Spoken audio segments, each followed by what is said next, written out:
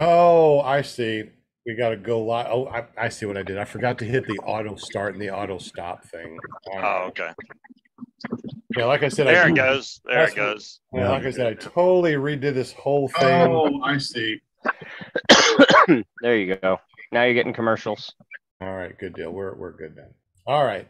So we are live. Yay. Tonight we're going to be talking about trikes and light trikes. We got a lot of people here, and I think that I hear some noise that might be Jim.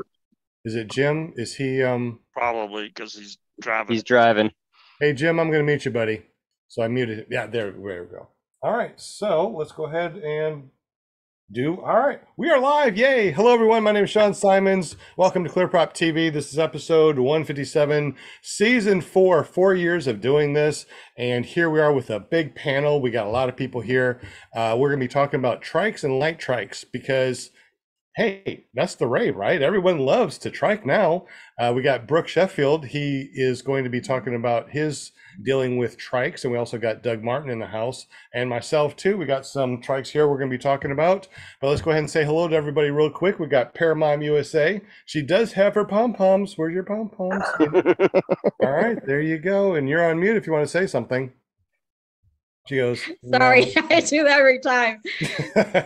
Well, I never know which order you're going to go in, so I just wait patiently for my name. But hello, everybody. Yes, welcome to Monday night.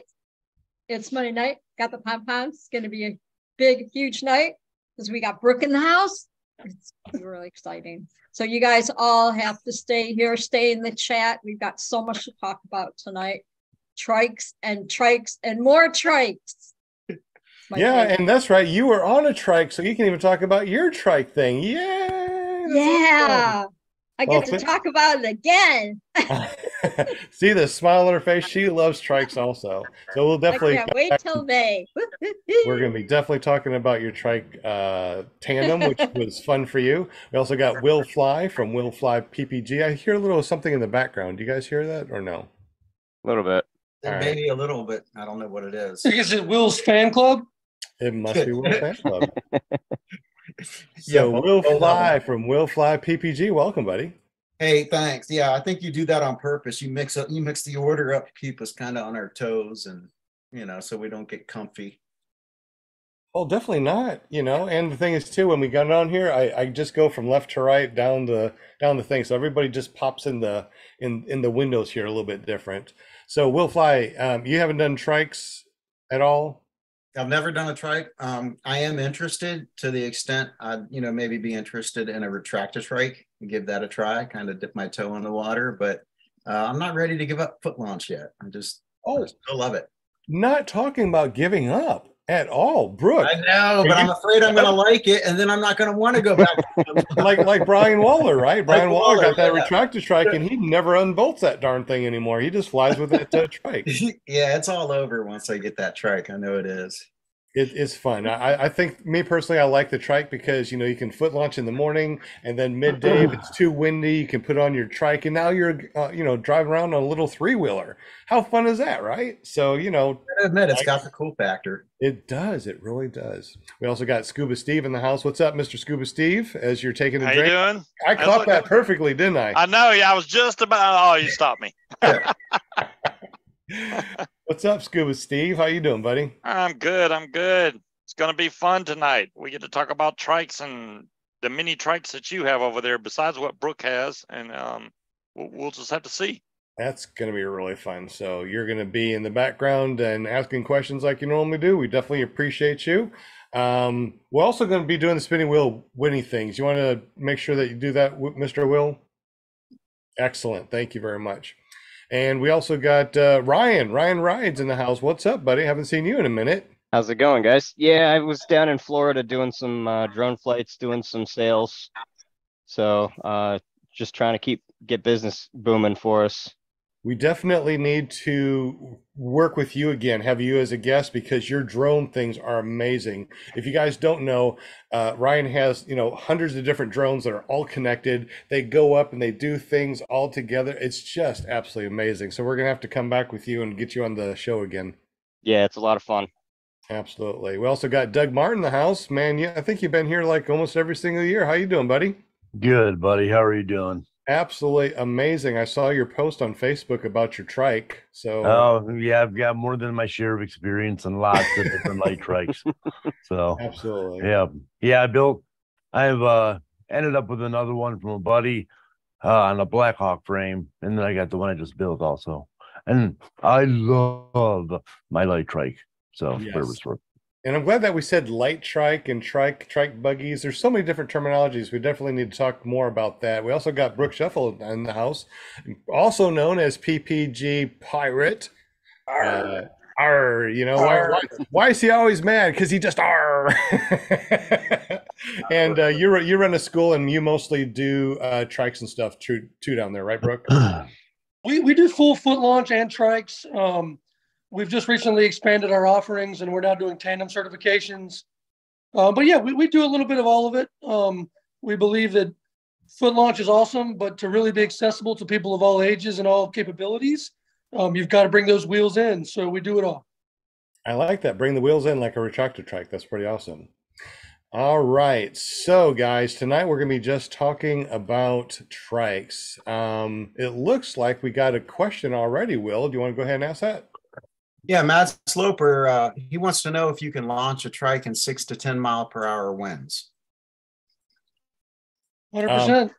Yeah. Sure. Yeah, no problem. So is there okay, so you're actually, the limit is greater, right, with the trike than it would be with foot launch, or No. what's the difference? No. There's a lot of differences there. And there's really not one answer that fits the bill, because we have to look at each situation. We have to look at the equipment that's being used. Because let's say you've got a 10-mile-an-hour wind and you've got a light trike with 2 light passengers and you've got a 42-meter wing. That could be challenging because as the wing comes up, there could be a lot of drag and there might not be enough weight underneath to basically allow that wing to stay under control. But at the same time, you could take the same conditions, roll out a heavy trike that weighs 250 pounds, put 2 200-pound guys in it, and you could pull a 42-meter wing up with no problem and no threat of rollover or turtle at all. So it has to do with skill set. It has to do with conditions. It has to do with equipment, overall weight. But ultimately, the trike can basically do almost anything that the foot launch can do. I do think there is a cutoff to where some trikes just can never access that reverse launch that's necessary for extremely high wind. But, you know, you say it can't be done, and I'm sure there's a pilot out there that can figure it out. Yeah, well, we'll try. Absolutely. And the thing is, you know, you can, with a light trike, and when we talk about the light trikes, what we're talking about are these type of trikes here that just come together and bolt onto your regular thing. Like this right here is a Kangoo. It's a trike right here. We got the retractor trike right here that actually retracts and stuff like that. And these are really super light. They're only like maybe what, 20, 30 pounds, you know, at the max. And they're nice and tight, which means that if you want to do a reverse, you clip in, you do a reverse, and now you just stand up, turn your thing around, or you can even go give it some gas and actually turn around and go into the wind. So I mean, the light trikes are amazing. You can't do that with, well, I don't know, Brooke, can you do that with the big heavy trikes? Do a reverse, or you have to it's not something that I'm trying. It's not something that I'm really recommending. I believe that there's just a higher risk of rollover and equipment damage. And for me, when that trike costs $20,000+, the juice just isn't worth the squeeze. Yeah. Absolutely. So you're saying that with a big 250-pound trike that's designed for tandems, or just, you know, even solo. I mean, you got those big ones out there that even if you have a high wind, what's the maximum wind that you would actually try to launch when those 250-pound big trikes in? So I spent a lot of time doing high wind launching down in Lake Wales, Florida, because we don't get a lot of high winds here in the mountains. But when we do, it's just not flyable for rotor. So when I was down in Lake Wales, right around 9 or 10 miles an hour was my cutoff. And I'm 220. My machine is over 270. And my passengers were around 200. And I still felt like I wouldn't want to take much more. So about 10 miles an hour is my cutoff. If it's gusting any more than that, I'm probably not going to do it. I definitely agree. I'm pretty much the same way. It's like if I can't foot launch in that wind, I'm definitely not going to trike in the wind. Actually, the trike I think is more fun when you have nil wind in the morning, because you know it's hard to do a forward inflation with a foot launch sometimes. Doug, you do a lot of triking. You've been doing triking for a couple of years. You also got your tandem, right? Your tandem exemption, and you've been taking Yeah. people up. What kind of trikes do you have, and what are your wind, I guess, window that you would fly in? Realistically, 8 to 10 is probably my limit. If it's gusting more than 12, I'm staying on the ground. If I'm launching into the wind, then if I have to do a forward launch, probably 6 to 8 miles an hour. If I do a reverse launch, maybe 10, 12 mile an hour. The big trike and the big wing, I probably won't fly that if we have more than 8 mile an hour. But the big trike is a Zenith Cosmos, and then I've got a retractor trike, and then I've got a LITE trike that I built, and I've got a Blackhawk LITE trike in the barn that I haven't had a chance to fly yet. Excellent. So, what do you think about the big tandem trikes that you fly? Does that feel nice and sturdy and solid, and you have no problems with the big tandems? I really do like my big tandem trike. If I'm flying a tandem passenger, the wing is so much bigger. You really have to plan ahead and be careful. And you have a passenger, you have to be careful. So my wind tolerance is a little bit wider, just myself. But yeah, the big trikes they're kind of planted to the ground. As long as you can, keep it sort of into the wind, you're fine. Okay. Yeah, my favorite so far, just a LITE trike. So what's the difference between a LITE trike, a just a full trike? Okay, so a LITE trike is when you normally have your foot launch paramotor that bolts onto a LITE trike. Is that what you think, guys? I would think so. I'd say any trike under about 30 pounds kind of Okay. works out to be that way. There are definitely some trikes out there that you can put a foot launch paramotor on that are not LITE trikes. For Right. instance, the Flash Cruiser and the Kite Buggy. But yeah, I would agree. Typically, if you can attach a paramotor to it, it's in the lightish category. Yeah, it's kind of a harness. If the paramotor has a harness and you take it off your foot launch unit to put it on the back, that's not really a LITE trike anymore. If you're using your harness and your main rig, yeah, I can see that. So Okay.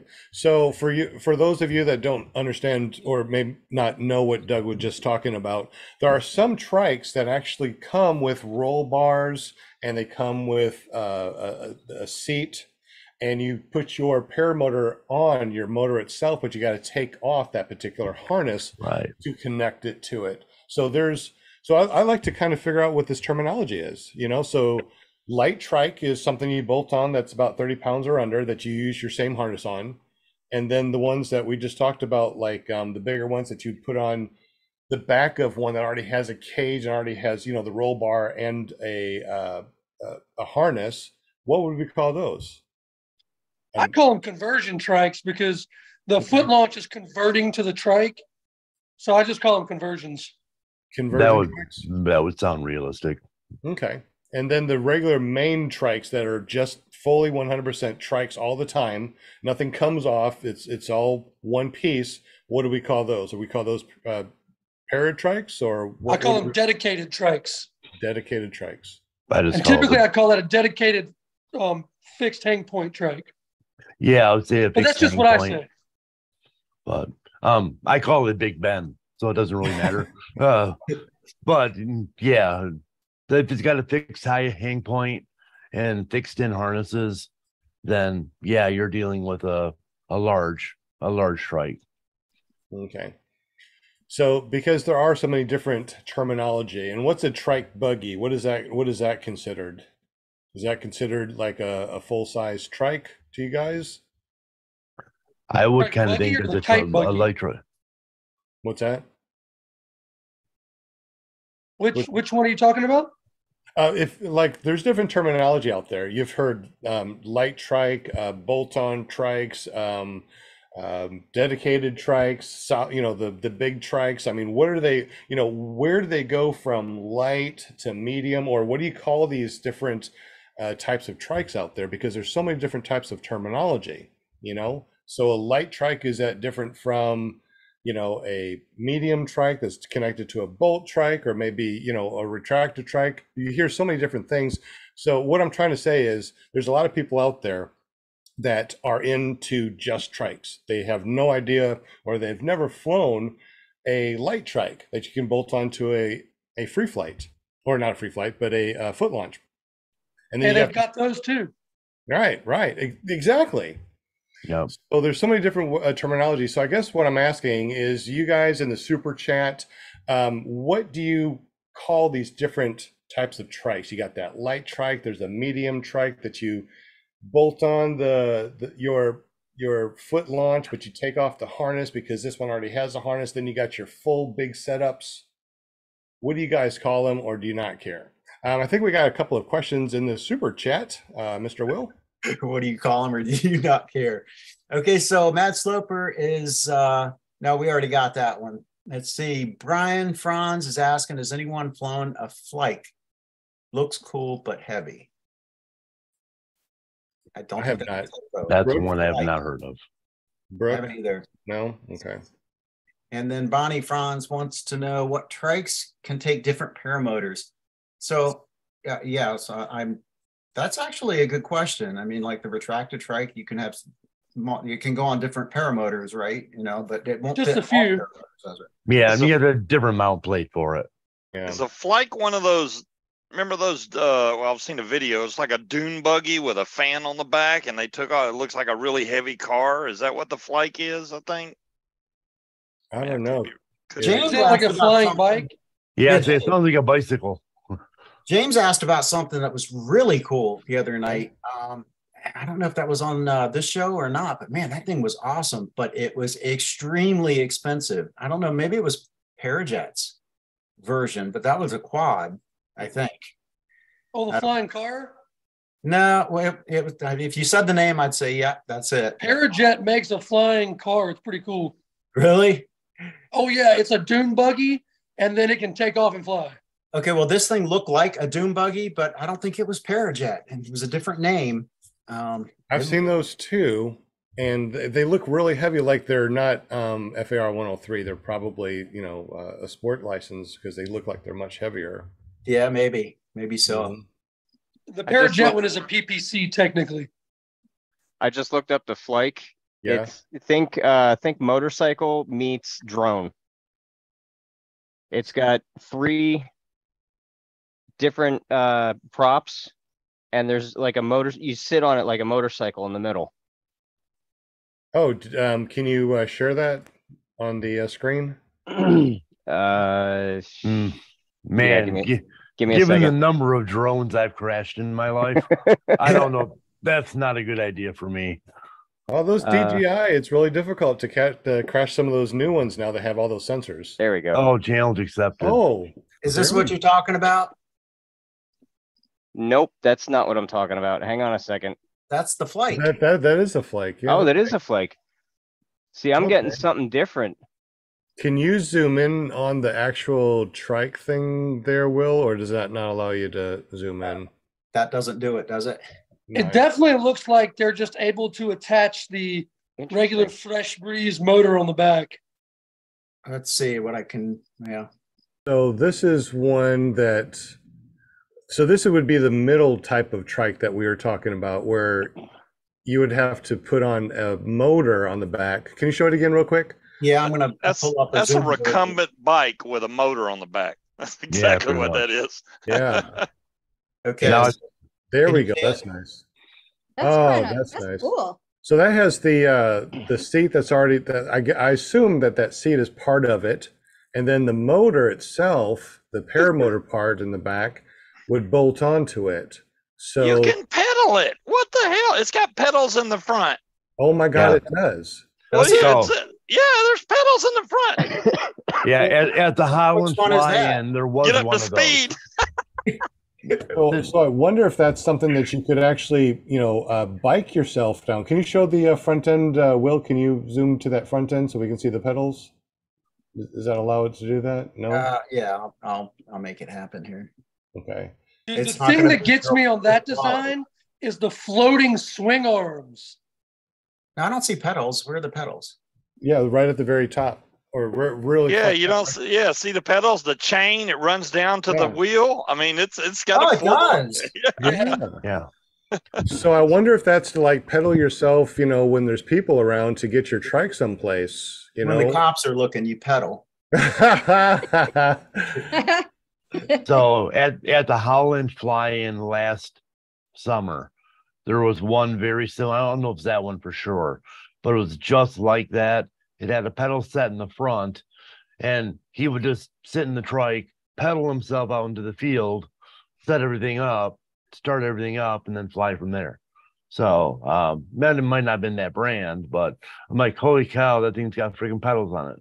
Well, you know that you can put those. You can get a bicycle conversion kit to make it an e-bike, and it's just a hub that you put on the wheels.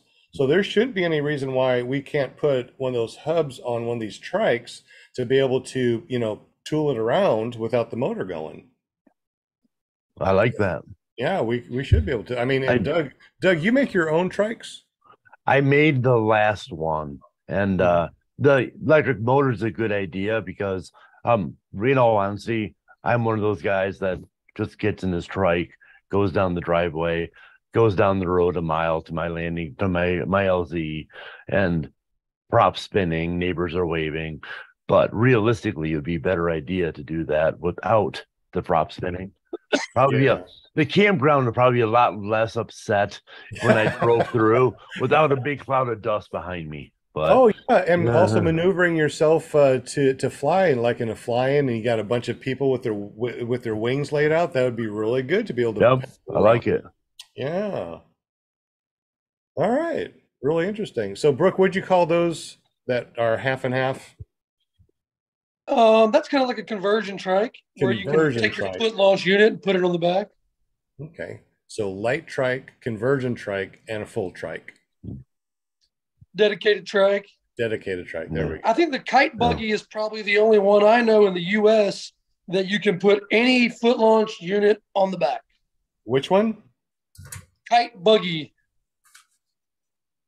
Kite buggy. They're also used for doing sand kiting, like riding these buggies in the desert with sand with board. With, I wonder if that's what it is, Brooke. I'm going to look that up. That might be what I'm talking about. yeah, that's what you're talking. That's what the Lears have. No, no, they got the trike buggy. Trike buggy. Okay. The one that I'm talking about, it's got like knobby wheels, and I mean, it looks like it's built for off-road. Yeah, the trike buggy's really just a light trike, and you're right. It takes just about anything we want for a trike, but that I think that's under 35 pounds also. Oh no, it's way heavier than that. Oh, is it? Okay. Yeah, it's closer to, I want to say 75 or 80 pounds, I think. Oh, really? Yeah, I just rebuilt one for a student, put new axles on it. It's pretty heavy.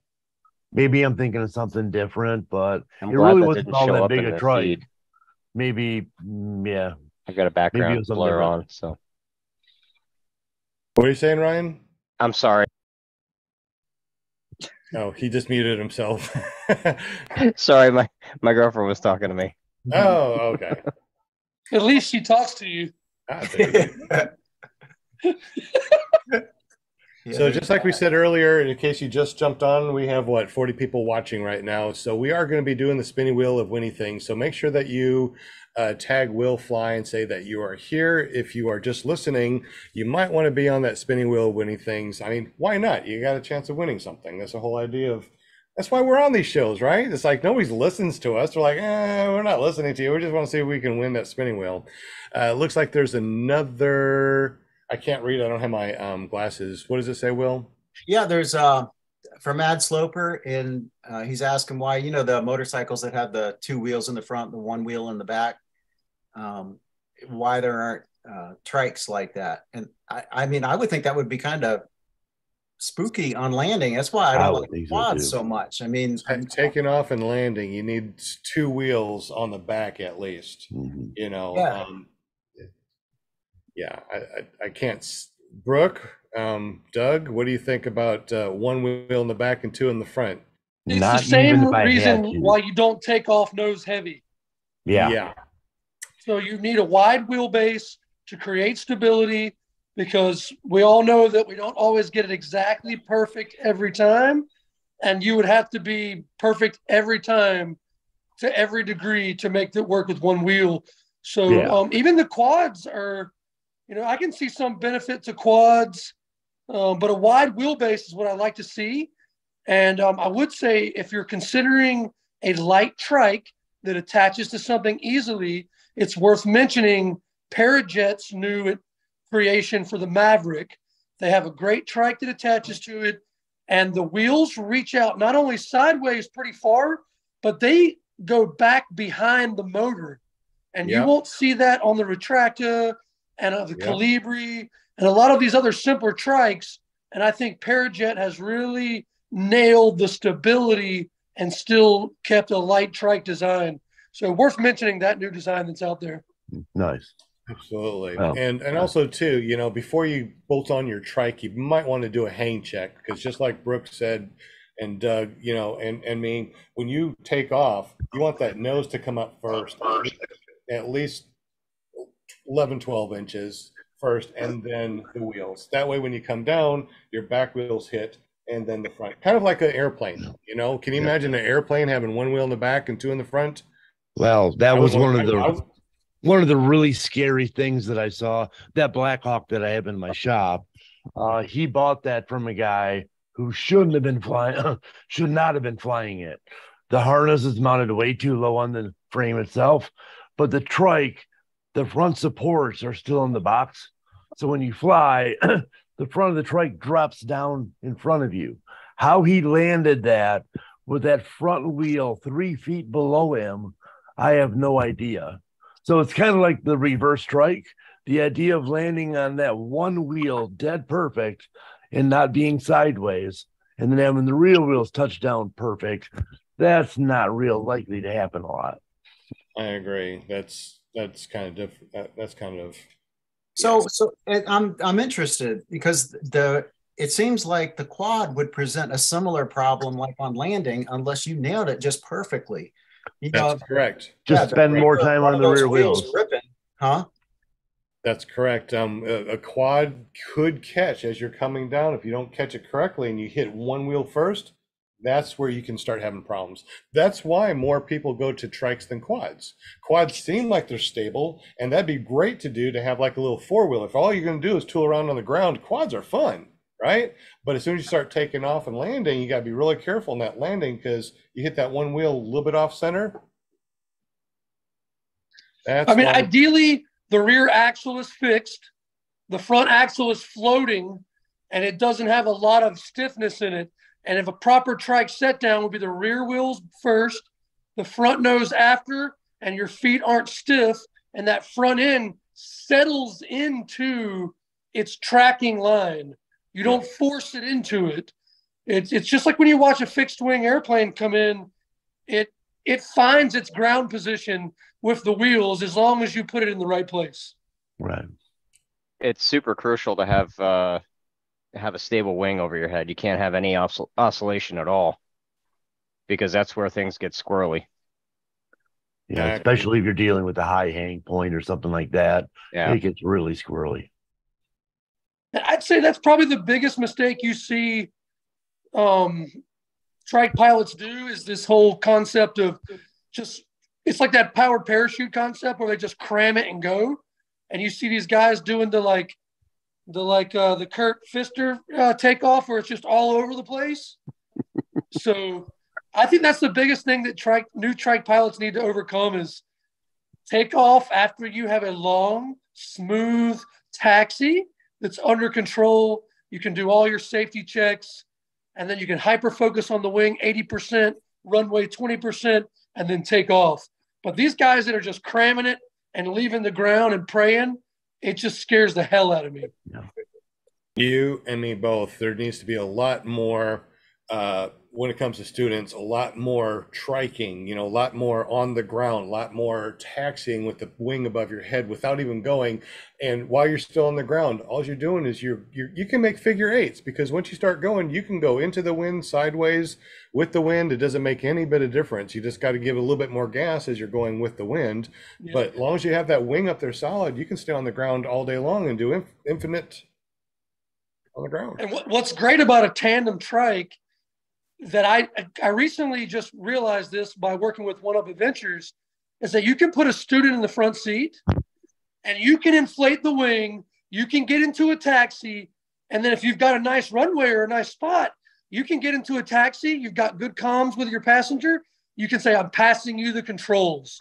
You can put them in a taxi, you've got the throttle, they're taxiing, you're talking them through everything, and then you take off, do a circuit, and land. And you can teach from the back seat better than you can from just the radio.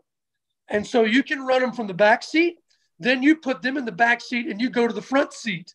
And you can do this with a student over and over again until they can then go to the solo unit and prove those skills without kind of being thrown to the sharks by themselves and not having any exposure, but having you literally right next to them, like holding the controls and talking to them is way more personal than a radio from 50 yards away. That's Yeah. true. Yeah. That No, that sounds fun. I had all my training up down at One Up also for my tandem. And that was the first time I ever realized I could fly from the front or the back seat. And not that I'm a trainer, but when I take passengers up, it's always fun handing the controls, let them fly.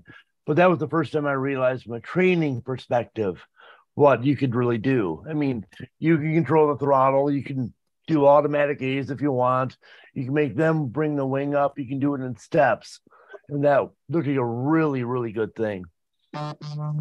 Yeah, I think it's an amazing program they have.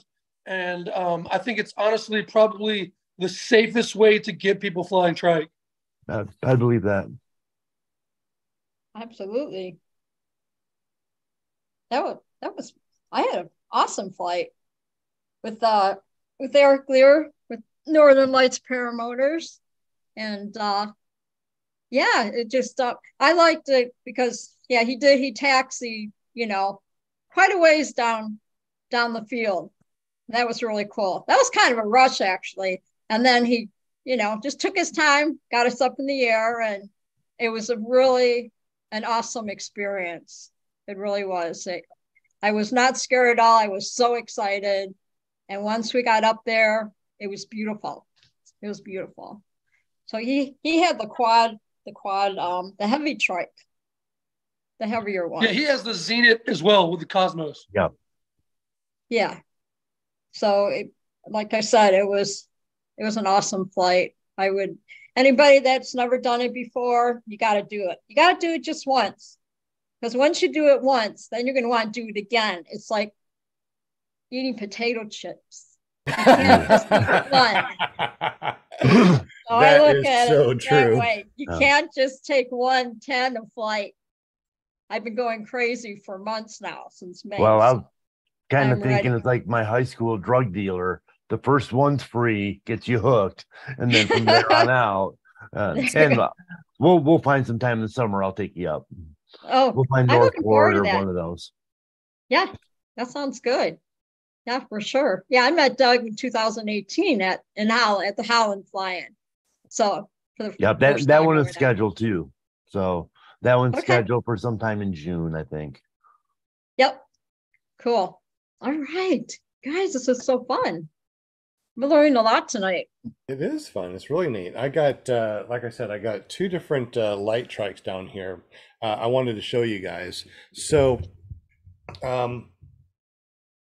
this is the Kangoo LITE or basic trike right here, and then the wheels have these right here. Tell me if I'm out of frame. I can't really see over here. Actually, No, you're good. let me go to speaker view. That way I can see a little bit better. So these wheels right here are really far away like that. It's a really wide base for the can. And then this retractor trike is a little bit different, but you can see how far the wheelbase is on this can goop. It's really, really wide. The frame would fit up here like this, and then you'd sit right here. So it's really fun. This is the one that I have the Atom 80 on. It's great.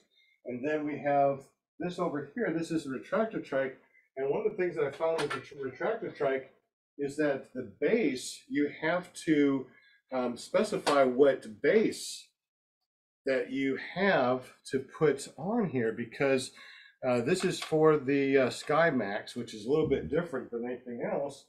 And then if you look at just a regular base, this would not fit. So you actually have to have something that would fit your base of your paramotor on this. Another thing too is that with the can gook over here, like I just showed you, you have one wheel that fits there, the other wheel that fits there. With this, the retractor trike, your what do you call this right here? Your axle. Your axle. Yes, that big word. Your axle. That big word. That big word, the axle. So with this one, you slide the axle through here. And you got this little button that you push, and then it connects like that. So now your axles are like that, and then your wheels are like this. I got the fat wheels instead of the skinny wheels. There's a little button that you push right here, and that releases the little clamp like that. So when you put this on, you just push the end of the wheel, and it clips in like so on both sides. So breaking this one down and putting it in the car actually seems like this would be a little bit easier to put this in the car than this one, because it actually breaks down a little bit different. So depending on what kind of frame you have, what kind of paramotor you have, you would definitely need to make sure the base would fit. Now I got one more LITE trike in the paramotor facility, and that's for my SkyTap Angel, because the frame, the base of it is so wide, it doesn't even fit on anything, any of these over here. Have you guys had any issues as far as getting like a LITE trike that would fit a particular paramotor, Brooke or Doug? If you look at like here, out you can see behind me, there's the one I just built. I don't know if you can see it. There it is. But I based all that basically on a retractor trike. Took all the measurements from my retractor trike, just kind of duplicated it. I did the same thing with the wheels. So it's got the wheelchair pin style wheels and all that. I did that with the front forks. The front forks come apart real easy. But yeah, I love my LITE trike. This one weighs about 2 pounds more. I think it's gonna fly great. We'll find out. But yeah, the biggest difference, we'll talk later. We'll talk about the difference in flying a LITE trike versus a fixed trike, because that's where the real difference comes in my world. Brooke, I think you have saved my tail, man. That whole placard thing you were talking about.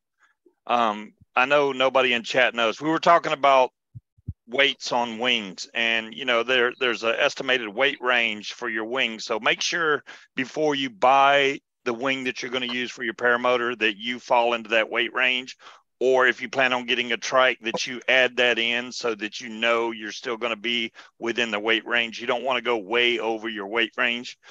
So from what I understand, you're saying I should be going by the DGAC rating, not the EN rating, right? Correct.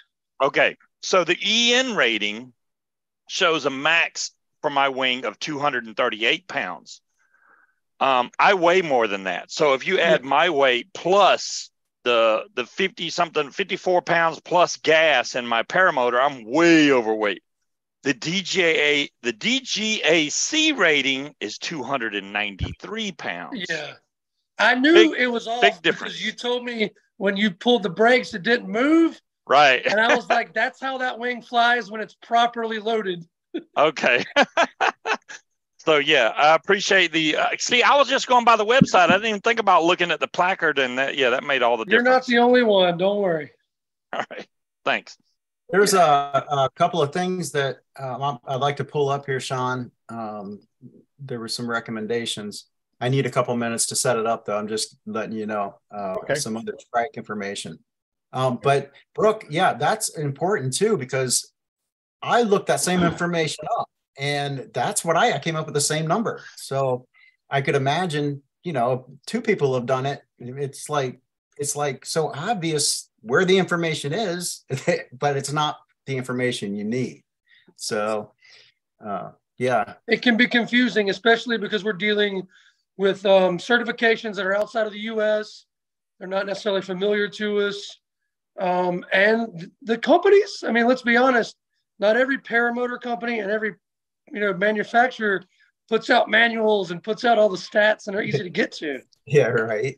How many of these LITE trikes have you got without any way of knowing how to put it together? Every one of them. Right. There's nothing that comes in with it. There's no paper. There's no, hey, no QR code, go to the website type of thing. Now the Kangoo, believe it or not, I was very surprised. They actually send an actual thumb drive with all the manuals, how to put it together, with a picture. I mean, everything. I was like, wow, that's incredible. I actually use that kind of standard as to who I'll do my business with now and who I won't. Now, as far as what, having like a way of putting them together? If I'm going to spend $8,000 on a paramotor and it doesn't have a manual, I'm going to go with the company who has an $8,500 manual. I mean, $8,500. Like go to Parajet's website. That's the definition of professionalism. It's the definition of expertise. Yeah. You can go to some websites and you can't even get a picture of the current model that the dealer is selling you. Not yet alone when you get it, it doesn't look like the picture on the website. There's no manual. You got to call that dealer over and over and over. And to me, that's gatekeeping. Yeah, that's how they keep you in their equipment group. Yeah, but you have no way of knowing if you're 100% sure that you put it together correctly. Exactly. But if you deal with, like, say, Fly Products, if you go onto their website, there's 100% schematics of every single part, every part number, where it goes, how much it costs. I mean, these are things used to fly and put our lives on the line. I want to deal with people who put out great equipment, and I want to know how it's put together correctly. Yep. Yeah. And I mean, how many paramotors show up at your school and they're not put on correctly? The harness is weird. So, dude, it's got to be one of the most under-discussed things in our industry is the underlying safety concerns, because even the manufacturers don't even have a manual. Well, the guy who built this Black Hawk's lucky he didn't die on it. So, I mean, it's so far out. It's ridiculous. Yeah. Yeah, so I guess it's one of those things too, and that's another reason why you don't want to get gear off of eBay and go try to learn to fly by yourself or learn to fly off of YouTube videos. It's not that you can't do it.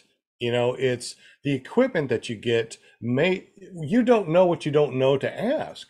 So you may think that this thing's put together right, but maybe the hang points are for a right torque, but it's actually set up for a left torque, which means that you're going to go up there and it's going to torque so hard you won't be able to correct it. And if you don't know how to hang check, you don't know, you know, some basic things as far as harnesses. You know, harnesses go through your loop, both your loops, and then comes back through that third loop. You got to do it 3 times. If you don't, your harnesses could slide off. You know, so there's a lot of things that you don't know, and that's why you need to get yourself an instructor that knows what they're doing, that is doing what you want to do. So, I mean, if you want to go to an instructor that maybe you want to trike, but they don't trike, you probably don't want to go to them. You want to go to someone that actually does what you want to do. And definitely look at the reputation too. Brooke, you've been doing your school now for what, 2-3 years? Between 2 and 3 years. We're a pretty small school. I mean, I did 100 tandems in the last year. I mean, we fly a lot. We'd rather fly than train because flying is what we like to do. Wow. But yeah, that's what we do full time. But I'm impressed. I got 24 tandems in the summer, and I thought I did good. So that's impressive. All right, so it looks like we're looking at Flight Junkies. I did see this fly pod, and I did watch the video. Oh, so, God. So, and I saw that it was on the news too, and they were just raving about it. But you know, one of the things that you can do, you know, you can put yourself on whatever trike that you have. There are conversion kits for your bike for e-bikes, so there shouldn't be any reason why you can't do the same thing for a trike, especially if you got the wheels like that. I like the big fat wheels personally. Okay, so you got the retractor trike, Doug, you said, right? Yeah. Do you have the fat wheels or the small wheels? I've got the little ones, and I've only had the skinny ones burn me one time, and the big ones would have too. But you should never land in a cornfield that's freshly plowed. It just comes to a stop no matter what. So yeah, I would have lost either way. But yeah, I've actually landed on the beach and that sort of thing with no problem. So yeah, the little ones were fine. Because I think that Brian Haybell-Waller, he has the retractor trike with the skinny wheels, and I like the big fat wheels just because, you know, they won't rut up on, you know, muddy or wet grass or whatever. So what are we looking at now, bud? This is the MacFly tandem trike. Any of y'all had any experience with this one yet? I have not. No. I apologize. The ones that I'm showing you, a couple of guys asked me to pull them up. Okay. So I will say I did have, can you go back to the shot of that frame, the net? I did train a student on a solo trike that had the exact same frame, and it flexed considerably. It actually broke all the lines on all the quadrants. Oh. And it didn't break the lines from hitting the prop. They have and again, I'm not saying that the equipment is anything bad. It may not have been set up correctly, but it was a catastrophe, the one I saw, to be honest with you. You know, I don't know why more paramotors don't come with like a cross member, you know, crossbar. Some guys weld a crossbar, you know, across the frame to give it some more rigidity. All you need is the double hoop. You know, there should be another way of, you know, clipping on a second hoop to give it that rigidity. And you've got to think that's a tandem trike, so it's going to be exposed to 42-meter wings. What do you think a 42-meter wing and 8-mile-an-hour wind is going to do to that little single hoop? Exactly. Yeah, that's a lot. I don't care of pull. if it's all titanium and thick gauge. It's going to bend it. It's going to happen. Yep. Yeah, my foot launch is dual hoop, which has saved my prop. I mean, flight I took, I turtled. So when I fell back, if I didn't have the double hoop, it would have hit my prop and snapped it. But that hoop, the prop never touched the ground. I really like that double hoop. So There's tons of stuff out there that works. Yeah, but it's the you're putting your life and somebody else's life on the line. Why not have the extra layers of protection here? Why not have the double hoop? Nobody wants to destroy this equipment and pay extra money. So for advice for if you're getting into tandem, don't be cheap, because it's not going to play out in the end. You're going to end up buying more equipment from breaking stuff. Exactly. And Brooke, since you have tandem equipment, how much does a tandem equipment usually cost? That's good stuff, not that cheap stuff that you're talking about. I mean, I would say if you're looking at anything that it does not have the Moster on it, because I think you really need more power than a Moster 185 to do tandems, you're looking at entry level 13 to 14,000. And that's not including a wing. No, that's just the machine itself. And then you're looking at another $4,000 to $5,000. By the time you get communications, strobes, and all the stuff you need, you're at $20,000 no matter how you look at it. Easy, because you definitely need the bigger reserves too. You want to make sure that you're safe. You got to have at least one reserve, and if you're doing tandem, I'd say 2 reserves. Why not? I mean, I put a ballistic reserve on my machine. So did I. Nice. Yep. So I mean, Why not? We're already getting to fly for the cheapest amount anybody can. We're already getting access to the coolest part of aviation. Why not spend a little bit of extra money to make sure everybody's safe while we're doing it? Exactly. That's just my perspective from a school and from a person, because you got to think, and any good lawyer will tell you, you hurt one person out there, you lose everything you've ever worked for in your whole life. You get sued for it. Why are you going to cut corners on taking people up in the sky? It's just not worth it. No, it's not. So if you plan on doing tandems, plan on at least $20,000 to do tandems. And realistically, I would say all his numbers are right on. I mean, 13,000 buys you an entry level, good frame, 300, 301 motor that's safe for tandems. But I mean, you're starting about 13,000. Yeah, with the wing, you're at 17 to 18, Yep. and 2 Bose headsets are 1,600 a piece. Don't forget the helmet. I mean, it just depends on what equipment you're buying, you know. And you got to pay to go down and get certified to even do tandems, so you got to add that cost in there too. And then you got to pay every year to keep your certification, which isn't much, but. So Tony wanted to know how much that was. It was 4,960 euros, which is about $5,300. That's for the tandem trike, the MacFly. Okay.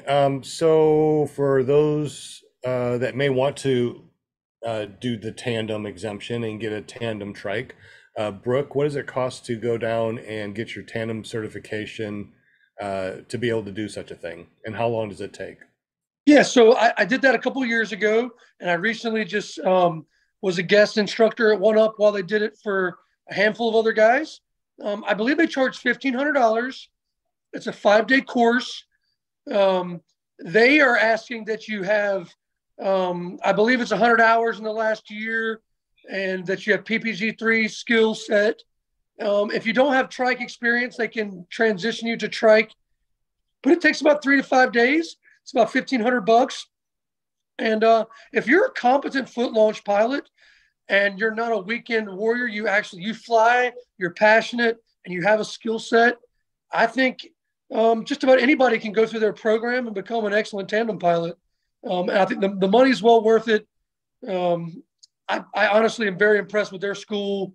And again, I went there. I would recommend it to anyone. And I think you should take it very seriously, though. I think a lot of people think the idea of taking people up is cool and fun. But I can tell you, I had all those great ideas. But when the reality came that I had this expensive machine, I had this person's life on the line, you've got to be way more analytical than even flying yourself. Yep. So it's not about how much fun you're going to have up there with them. It's about how you can show them a great time, and their version of a great time may not be what you think. And so what I learned more down there at One Up was less about flying and a lot about how to work with passengers, the psychology of teaching, the psychology of taking a passenger up and making them feel comfortable. And there's way more to being a successful tandem pilot than just being a good pilot. You have to be a good ambassador to the sport. You have to be able to talk and work with people. And you have to make people comfortable in a situation that, if you can remember back to your first flight, was a very uncomfortable situation. So One Up is the great place to do it. They have an amazing school, $1,500, 3 to 5 days to do it. But it's not what you think. It's not just about flying. It's a lot up here, not just your skill set of being a pilot. I can't agree with that more. I mean, I got mine done a little over a year ago. It was about $1,500. They did require 1 year of trike. So that was one thing they did request. But it wasn't really flying that I learned. It was the respect for what you're doing. You're taking somebody else up with you. It's the liability. It was the whole mentoring part of it that I really got something out of it. So it wasn't really the flight skills and all that. I can fly a trike, big deal. But it was the day-to-day, how you how you approach the person, how do you make them comfortable, and then how do you present? I mean, if it's rough at all out, I won't fly a tandem. I won't take that risk. And really, I thought when I go in, I'm going to go 100 hours. I'm going to get my tandem. I'm going to fly all the time. It doesn't really work that way. You really learn respect for the sport when I was down there that last time. Brooke and Doug, if you have a motor out on a trike, do you think that you need more room for whatever LZ you try to, or wherever you plan on putting that thing down? Do you think you need more room than you would foot launch, or is it close to the same, or do you need to have an out that's got a lot more room because you're on a trike? You always have to have an out. And I know we all say that in this whole sport, but I know 99% of us aren't thinking about it all the time in flight. I fly my tandems like the motor's going to quit any second. And that goes for climb outs, obstacles, turns, everything. I always want to have the biggest LZ I can get, because if the motor cuts out, it's not necessarily can I get the thing into a tight LZ, it's can I make the person feel safe? Right. And that's not going to happen if I got to whip a bunch of wing overs to cut it down right over the edge of the trees and get it in. And you can't do that with these 42-meter wings. They float, they fly. If there's any heat on the ground, once they get down to the ground, they're just going to float longer and longer. So I fly it like it's an airplane.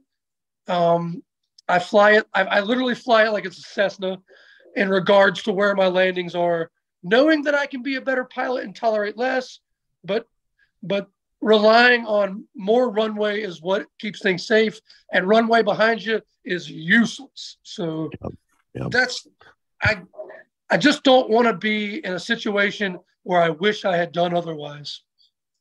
When you fly tandem, both you, Brooke and Doug, do you actually have a specific place that you fly, because there are so many different outs in your loop that you do, or do you just fly around?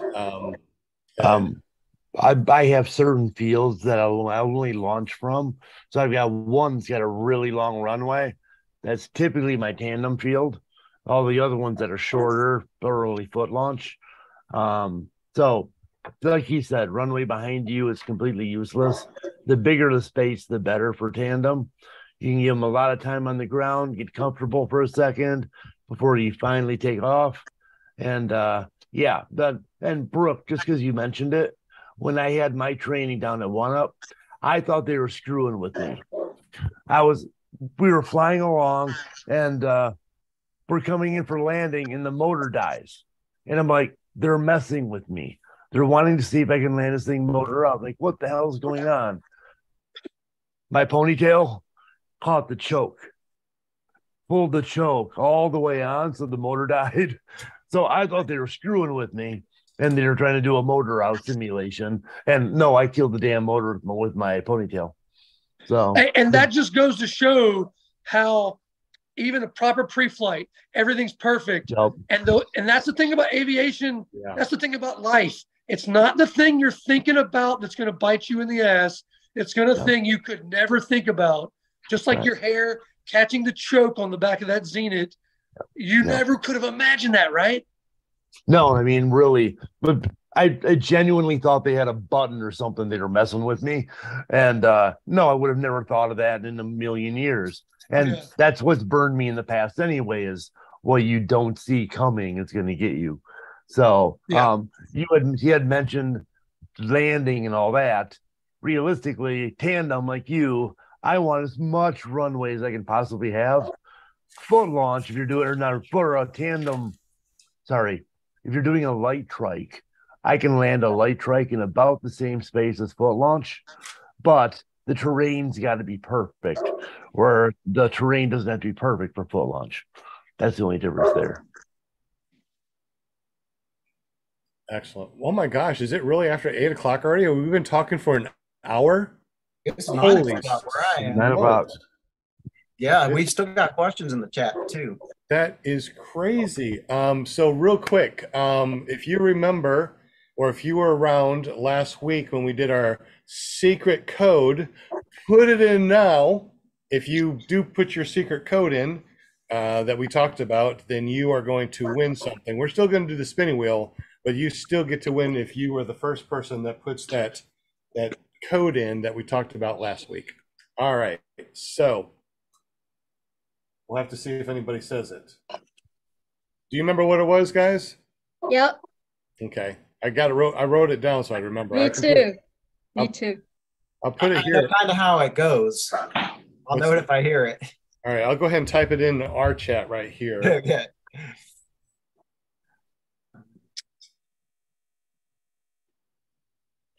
Remember Wow, Travis, you don't go that far back. Did you watch Hee Haw, Travis?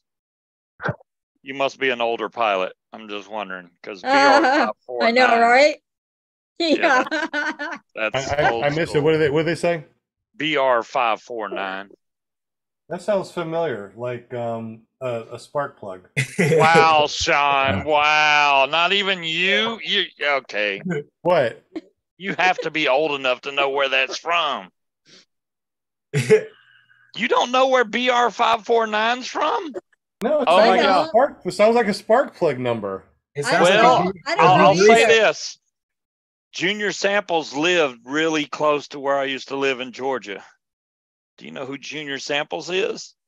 Damn. No. Hee Haw, man. Come on. I've heard of Hee Haw, but I don't know. How's that Hee Haw? I don't remember. That was a long time ago. I don't remember. I mean, I remember watching it. I just remember the song. That's Junior Samples was a car salesman. He'd be like, come on down, just call BR 549. Oh, that's BR right. 549. That's right. He was hilarious. Okay, yeah, that's what it's from. Okay, I don't really remember. Don't get me start singing that song. Oh, do want to say? Where are you tonight? Oh, give a shout out. We do a streaming audio podcast also to Podbean, and I just want to say hello to Passive J that's joined us and been listening to us. So thank you very much for joining us on the show. Thank you. All right, so you saw what I posted on here. Did anybody say anything? I saw somebody said it was rigged. Tony said it was rigged. Yeah, Bonnie Brian Fraser says it's the pig's name. Yes, it's the pig's name. Yes, what is the pig's name? Yeah.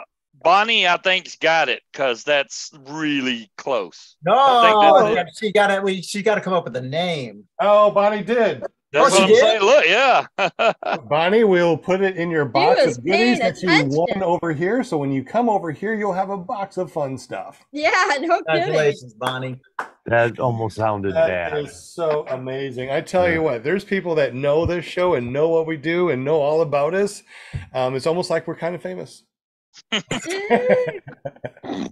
It won't even get us a cup of coffee, but yeah, there you go. Excellent. Good job, Bonnie. She's on it. Congratulations. Yeah, it is the pig, but I didn't remember the BR 549. That sure looks like a spark plug number though, doesn't it? Us Michigan girls were like that, you know. Yeah, it was we don't miss a beat. Yeah, it was Andy's pig. How about that? All right, talk. All right, so before we spin the wheel, if Will would like to say hello to everybody that he did put on the wheel. Yeah, hey, but we stopped questions in the chat. Yeah, we'll continue the questions. Okay. I want to knock one of the questions out, though, before I forget. Okay. All right, so it's not really a question. Yeah, it's kind of a question. Jeremy is asking, are you required to serve snacks on tandem flights? I saw that. Good one, Jeremy. Yeah, that was good. But, okay. Brooks went to go get the snacks. What the hell? Yeah. Brian Franz says, if you do enough acro, your passengers will provide you with the snacks. That's why you have this. Okay. Oh, you really got a barf bag? You got a barf bag for them too? Oh, yeah. I carry barf bags all the time. Really? How many people have barfed on a tandem? If you'll hold up for a second, I'll share a picture. Oh, Lord. Oh, God, no. Oh, my goodness. I never even thought about a barf Everybody bag. just hang tight. Hey, Linda, is Robert Mike is your son, of course. Is that video that we watched? Is that on his YouTube channel? Oh, I don't know if When he put was it doing on. a tandem, he was doing a tandem. Yeah, when he got sick. Oh my gosh, that was freaking Yes. hilarious, man. I think he has to get permission Yeah. from the pilot. Yes. If he can put it because it's been a few years. Yeah. I'll have to ask him if he can put it on there because I think he still had to get permission. Yeah, to do it. That was classic play. That would be Okay. very highly hit on a TikTok for sure. Yeah. Man, I tell every tandem passenger, puke down, not over your shoulder, whatever you do. Now I know why. Now I know why, Doug. You say that you want to be in the front, the passengers in the back. That's smart. Perfect. I I like that. Yeah. But don't hit the fan, please. Just don't.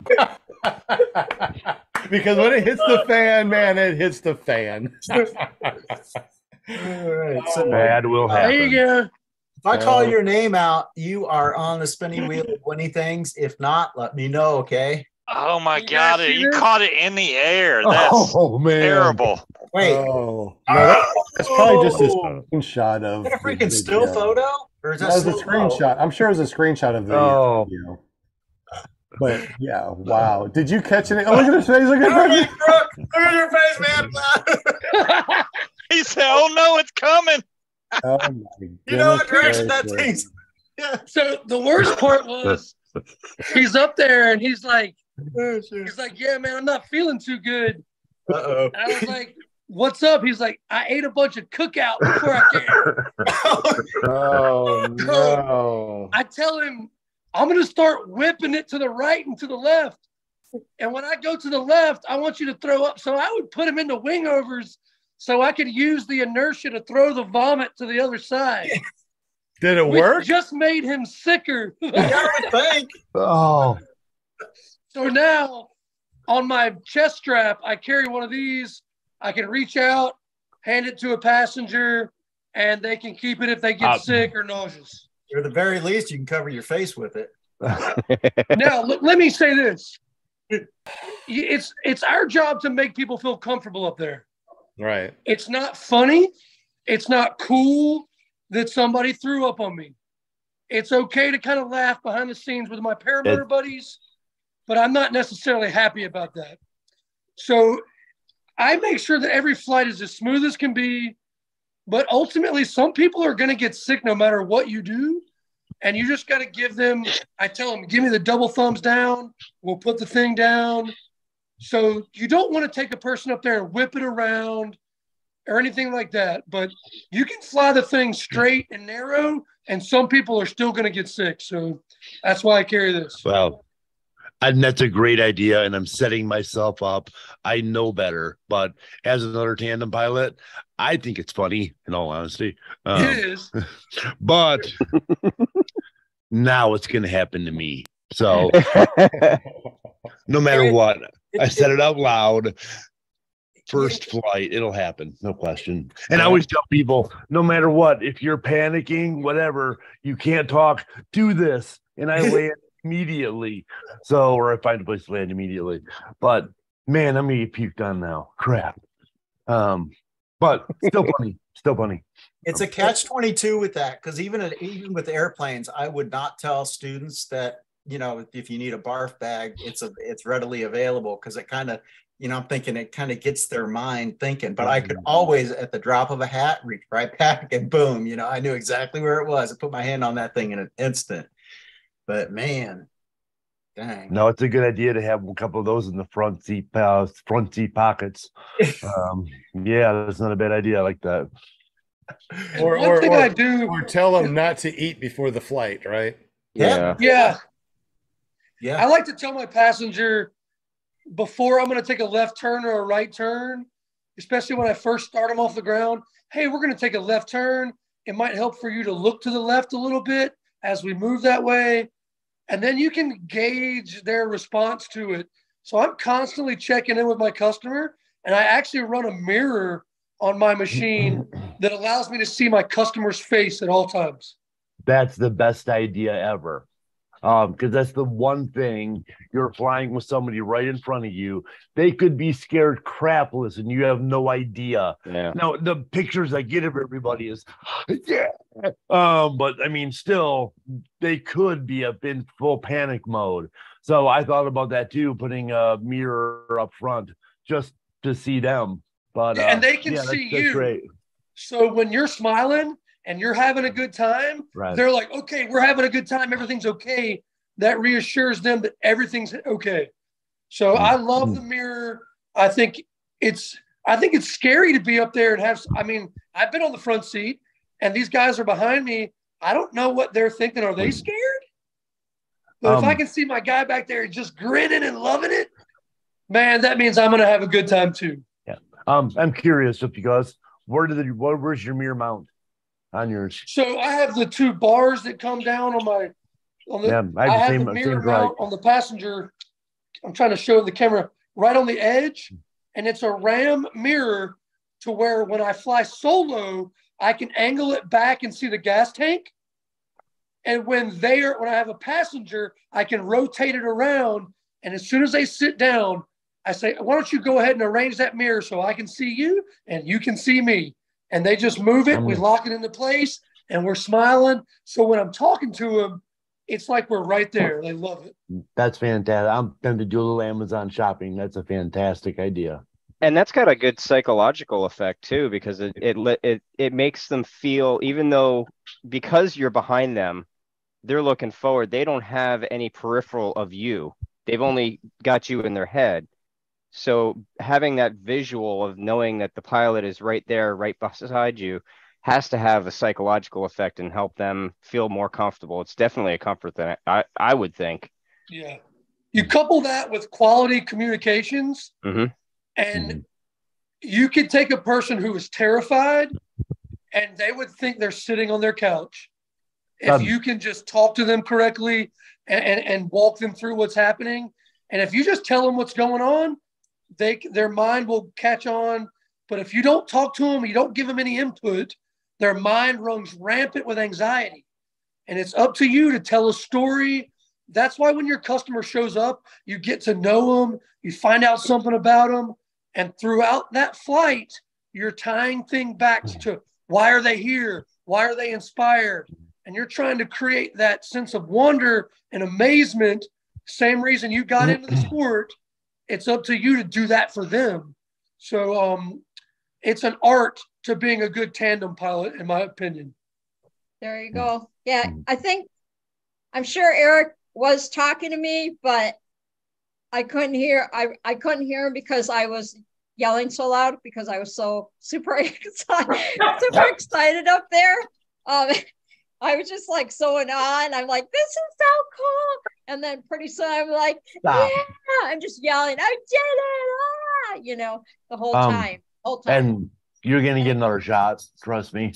We'll make sure it happens again. Brooke, I'm curious, just because the most surprising thing I ever hear from tandem passengers, and I bet probably 15 of my 24, when we landed, is that was the most relaxing thing ever. Oh my God. And I would never expect that reaction. I would expect, but they're like, that was so calming, so relaxing. So, I mean, that's a problem. Do you ever get that reaction? 100%. And they'd say it was so much smoother than I thought it was going to be. Yep. And if you're doing it right, that's also one little tip I tell other tandem pilots, and they told me this at One Up, is if we get off the ground and I fly a quick circuit, I do a touch and go immediately. Me too. So they're not afraid of landing the whole time we're flying. Yep. So I go ahead and get that over with. But yeah, if you're doing it right, they're going to say it was relaxing, it was smooth, and it was one of the most amazing things that's ever happened to me. Yeah, that one always surprised me. Always adrenaline or exciting or, oh my God. But it was always like, I had one gal tell me she almost fell asleep. I'm like, well, that would be kind of a waste. But I mean, still, I was surprised at how calm they all were. So, and maybe it's just me and female passengers being calm. Doesn't happen very often. That might be it. But it really surprised me. So, yeah. So Linda, how did you keep your cowboy hat on? Yeah, well, that's the Arizona girl still in me. Yeah, because I traveled the rodeo scene for like 18 years, so it it just stays with me. This is my signature. That's what yeah. So I love. Somebody said, "Hey, let's go horseback riding or whatever." I'm like, "Okay, let's do it." You're going to need a cowboy hat helmet then. I mean, I know. I know. It's paint the cowboy hat on there. You'll be all right. Exactly. Hey, Brooke, you know who gave me my first tandem ride? I think I may have been the one. You were it, dude. Yeah. And that was far. I didn't consider it relaxing. I thought it was exhilarating. It was just like, well, I mean, we had a little extra fun. That's what I would expect. Well, yeah. I get that. But it's so nice just to go up and chill and like not have to do anything. You can just like soak in all the scene. Oh, by the way, I really appreciate your extra donation on PayPal for that. Oh man, it was worth twice that amount. I'm telling you. Well, I thank you very much. I really do. You're a good pilot. That's something else I noticed. If I take other pilots up flying, they're like, wow, it's fantastic just to go up flying and not have to do anything. So that surprised me a little bit too. It's really, really relaxing up here when you don't have to fly. And it's weird, some of the things that passengers say that you wouldn't expect. That's another big one. I've honestly I've been sitting in here on this whole podcast, and I'm probably the only one here that's never been in a tandem before. Wow. Gotta do it, man. Well, you better do it. You better do it. I think if somebody's interested in getting into paramotoring, and if they're scared or something, I mean, you could obviously go do a tandem ride, or I think the first experience I ever had with flying like that was parasailing. It's really cheap. You get pulled behind a boat. They bring you way up in the air. You got a glider over your head. It's basically the same thing, except it's completely quiet. With a paramotor, you got the motor sound. It's terrifying. It's not terrifying. Oh, if it would have been, I was never. It was. When I did it was a little harder on the boys. I was in the Bahamas when I did it. It was nothing but clear blue water. I mean, it was like amazing to see that. So yeah, I think my heart is up. You know, we're going on a cruise this June. I wonder if there's some parasailing in one of our ports. I might have to look into that. Oh yeah, I've never done that. Oh, it's fun. I mean, it'll be just like what you did with SIV, except you're not having to do any moves. Just don't let them drop you in the water, like near the sharks. They like doing that. They'll let you come down and then dip in the water and pull you back up. But if there's sharks, tell them no. Don't put me in the water. That's like SIV with the alligators. Yeah, that's always fun. It's like, oh, there's an alligator and I'm coming down. Crap, here we go. Oh well, that's fun. Yeah, it was fun. I'm ready. Like I said, I'm going back to Torchport in May, and I'm going to go up on another one. And I've already talked my friend Leslie. I think I talked her into going up.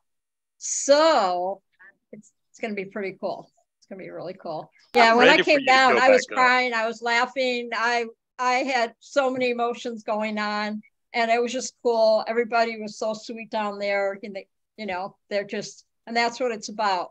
You land, you got people that are supporting you, that you flew, and they're excited for you, and it's something I'll never forget. There's more to come. Really, really is.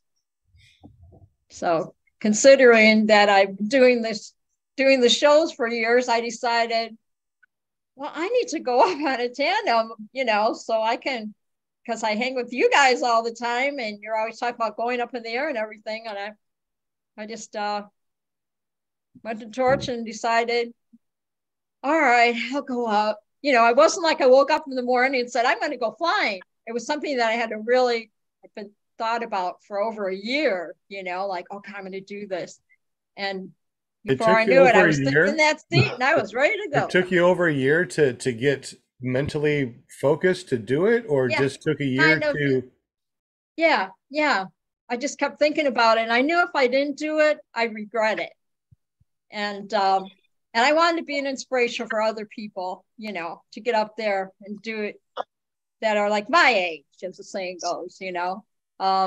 Yeah, that's another reason too. I wanted to inspire people, but it's just something, once I got up in the air and I did it, it just, my life changed for the good. It really did.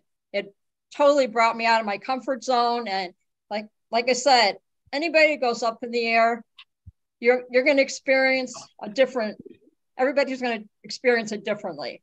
You know, you can't explain it till you go up, and everybody's going to have different feelings. You're either going to hate it or you're going to love it, right? So I loved it. True. And you've taken your first one last year, and you're going to go up again this year. So you're not going to go out and fly yourself. You're just going to go out in tandem every year and keep that enjoyment up. Yes. Right? Yes. Yeah. I'm not going to get a machine anytime soon. I'm just going to, you know, everywhere I go, I'll just hitchhike a ride on a tandem. Hey, want to take me up? I'm Paramount. And I'm like, there's sure. A lot of people out at the fly-ins just go out to all the fly-ins, right? Yeah. Brooke, do you go out to the fly-ins? I went to my first one in Holland, Michigan. That's where I met Doug. And I was so fascinated. And that was the first time that I actually saw, you know, these paramotors, actually saw them in person, you know what I'm saying? And it was pretty, she's up. It was pretty exciting. So, excellent. Yeah. And then as we went on through the shows and everything, you know, Erik and Jade said, hey, come on out to Torch. We're going to be out there. This was last year. And why don't you come out? I'll take you up. And I said, okay. Until I did. That's it. All right. It's almost 8:30, so let's go ahead and do the spinny wheel. Also, too, we got 2 people listening, Passive J and Pac-Man, into our live stream, our live audio stream on Podbean. So we probably are going to add them. Or did you add them, Will? Pac-Man and Passive J? Oh, Will, you're on mute. We can't hear you. Ooh, Derek Trout's in the crowd. You're still on mute, Will. Come on, Will. Well. Terrible. I only have 100,000 screens on my Windows. I'm trying to find you guys. So you said Pac-Man and Passive J? Yeah, Passive J is listening in our audio, and Pac-Man is listening also. So hey, let's go ahead and add you guys. I mean, if you guys are listening, hey, we're gonna add you too. Why not? Wait, I gotta do a shout out real quick. I see the names there. Linda Kramer, she's in the chat. Hi, Linda, welcome. I'm so happy you're here tonight. I got to meet you on the after show on Robert's show on Thursday night, and she's an awesome lady. She is an awesome lady. I can't wait to see more of her. There's Hot Buttered Steve's out there. Walter's out there. Derek Trout's out there. Yeah. Heck yeah. That's what I'm talking about. Walter. Flying Flamingo. Tony, to answer your question, I think Brooke said earlier the most he can take up on that tandem wing is 1,000 pounds. That's on the 42-meter Cyclone, yeah. Yeah, my Nivic R-Bus 37 has an all-up weight maximum of 1,050. So yeah, they're typically right around there. Oh, Mirror Bear actually joined our audio chat too. So let's go ahead and add Mirror Bear, MEREBEAR, to the spinny wheel of winning things. So maybe they can win something. So there we go. Yeah, so it's MEREBEAR. Hi, Bill H. I see you in there. This is my favorite part, just reading the wheel, seeing everybody who's in the chat. Thank you, chatters. You ready? Will, can you say hi to everybody in our chat? Because I think that we everybody. I'm excited for you to go back up, Linda. I think Thank you. I am too. You need to get back up in the air again. I mean, you keep talking about the experience you had, and I'm like, she needs another one. Do Absolutely. it. Oh my God! Sounds like you need to take the control.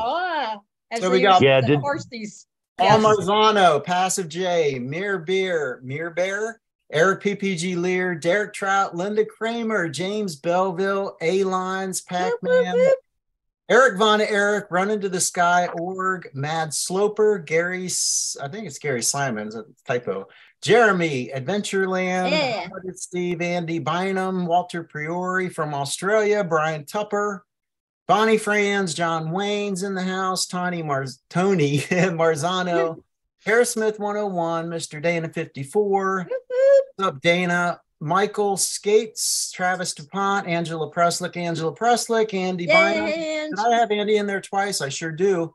So sorry, Andy. Can only be in there once, dude. Nice try.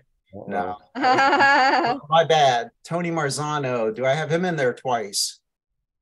I don't think so. That's okay. So what's up, Tony? Bill H, James, Deweese Milstead, PPG, the other Nick, Brian Franz, Greg Laney, Flying Flamingo, Jerry PPG, and okay, did I say James Belleville? I don't think so.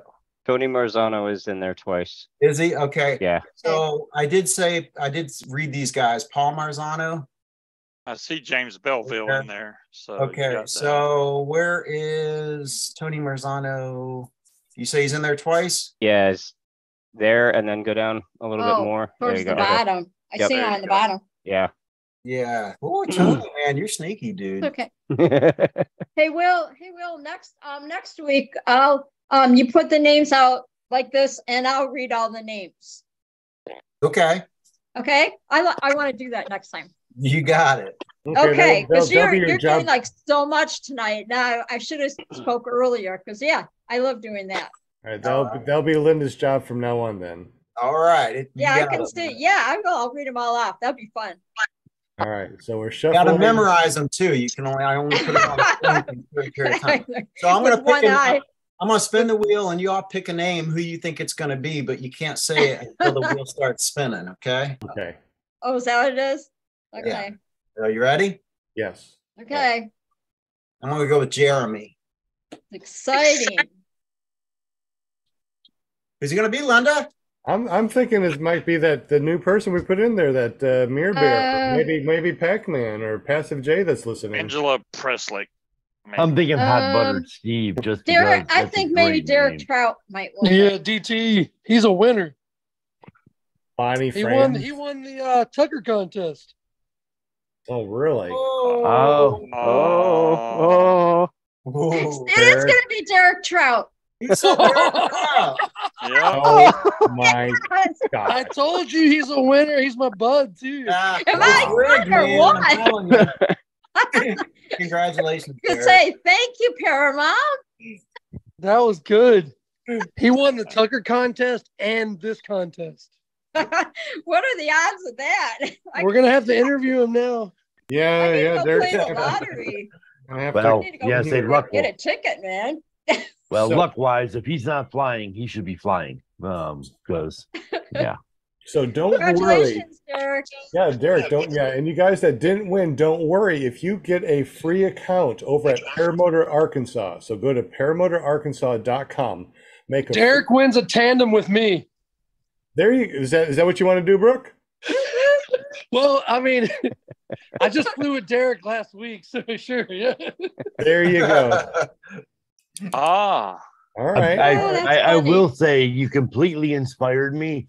I am now www.myflyguy.com. Excellent. So I do have my own URL now.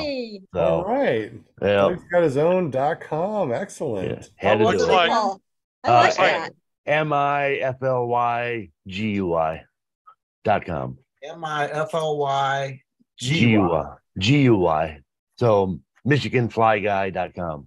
MichiganFlyGuy.com. Hey, looks like Michigan Fly Guy. PPG or John Wayne posted a video of flying at Paramotor, Arkansas. He did. Indeed. Yep, 29 minutes ago. He just posted a video. So we can just fly down there with Sean. Yeah, he came down to one of our classes and flew around and showed the students how to do it. So thank you, John Wayne, for going down there. We had a blast. Wayne. Yeah, when John said the first 10 people that watch it will earn $1,000. Awesome. I'm going to watch Oh, it wow. right now. Really? Just kidding, just kidding, just kidding. So, like I say, guys, if you want to win something, and you can always go to paramotorarkansas.com, make yourself a free account. And when you make that free account, please make sure that you add in your mailing address. Every week or so, we go through and just randomly pick somebody, and then we send something out. So if you got something in the mail that you didn't win or whatever, you won because we just pick something and send it out. We do a lot of 3D printing, so we've been printing a lot of different types of chase cams, and we just send these because we got so many of them. We just put some together. Good and we Lord. You've been printing your tail off. We have. Those are cool looking. And now, then you know, since you're talking about all the trike guys and all that, you might want to think about putting a program in there for the line holders for the sides. If you're gonna 3D print them, all my line holders are 3D printed. So, oh, I actually got some someplace. I did print them, and I printed out some shoe. What do you call those? The GoPro mount for your shoes. oh, nice. Shoe cam. Yeah, Shoe for your cams. shoe cam. Yep. I thought those were Walmart cams, but that's different probably for a creepy reason. So Now no one's doing that. So yeah, if you want to, just go over to paramotorarkansas.com, free account, put your mailing address in there, and then we just send stuff out randomly. So you might just come, you know what else we got that you might get in the mail too? I don't know if I have it here or not, but no, I don't. I got a question. Sure. So who invented the chase cams? Like, who is the original inventor of it? Because now a lot of people, like you're making the chase cams, a lot of people make them like you do, right? I mean, that's a big deal right now. There's a lot of chase cams out there. Plus, you can make one out of a 2-liter bottle. You know, yeah. So, I mean, you don't need to print out one. They were making 2-liter bottles, putting one on the end of an arrow. So they had the arrow chase cams. Then they started making 3D printed chase cams, all sorts of different types. I have no idea who made the first one, but I think that the first time that they made a cam that was small enough to fly behind you, they probably did that. Can you explain what they do? I'm sorry. Can you explain what the chase cam does for people that don't know? Sure. What its purpose is? Sure. So let me just grab my lightning thing here that I plugged my phone into, but don't use this. So what you do is you connect this to like your C line. So if you have A, B, C's, and D's, you want to connect it to like the C line, not the D line, and definitely not your brakes, right? So center as you can. We want to make sure that when you connect this with a cam on it, probably something like a Session, something small and light, is that this thing will float behind you with your camera with an angle that shows you, shows you from behind, shows your paramotor, your wing. So they have the chase cam, and they also have a wing cam. And I love my wing cam. It's a GoPro mount that's on a magnet. So you put it in the center of your wing. It clamps down like that. You put your GoPro facing up, which will be facing down, and you got amazing videos of you looking, a camera looking down at you. You got the chase cam that shows you from behind, and then of course you got your selfie stick. I mean, you get all sorts of really cool camera angles. Okay. What kind of camera angles do you guys use? I mean, let's talk about cameras real quick. Selfie stick, cameras, 360s. But wait. You win. This thing is freaking fantastic. I told you. I love this thing. Now, it's the creepiest thing in the world. Put it on a tripod and it follows you around the room. That's really creepy. But the idea of having a tandem passenger be able to put a mic on their helmet, have them use this, that'll be fantastic for tandem flights.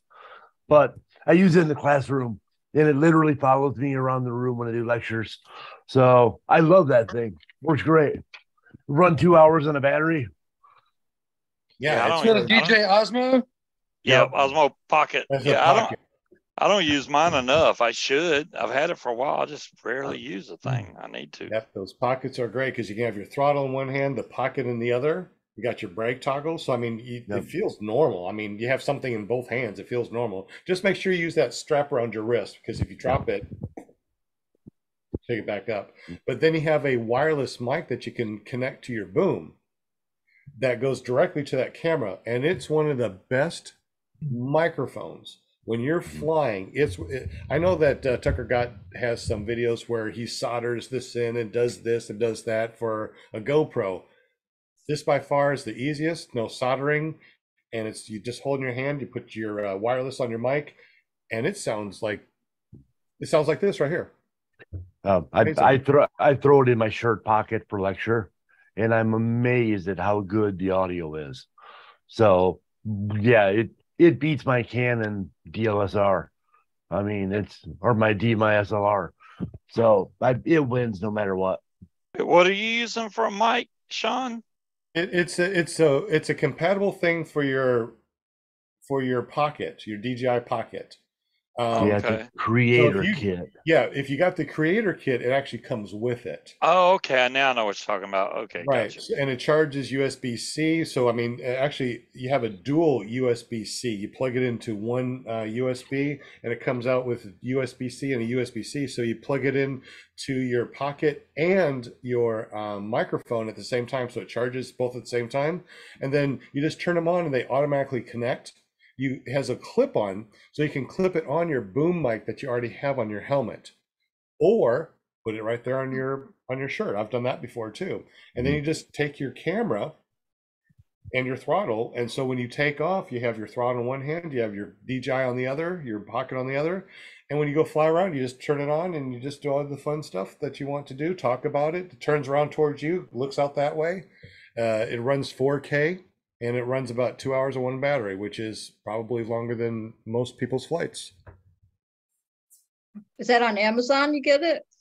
I'm sure you can get it on Amazon, but you can go to DJI. They have it. They have the pockets and they have all sorts of different cams. I also run a 360 cam.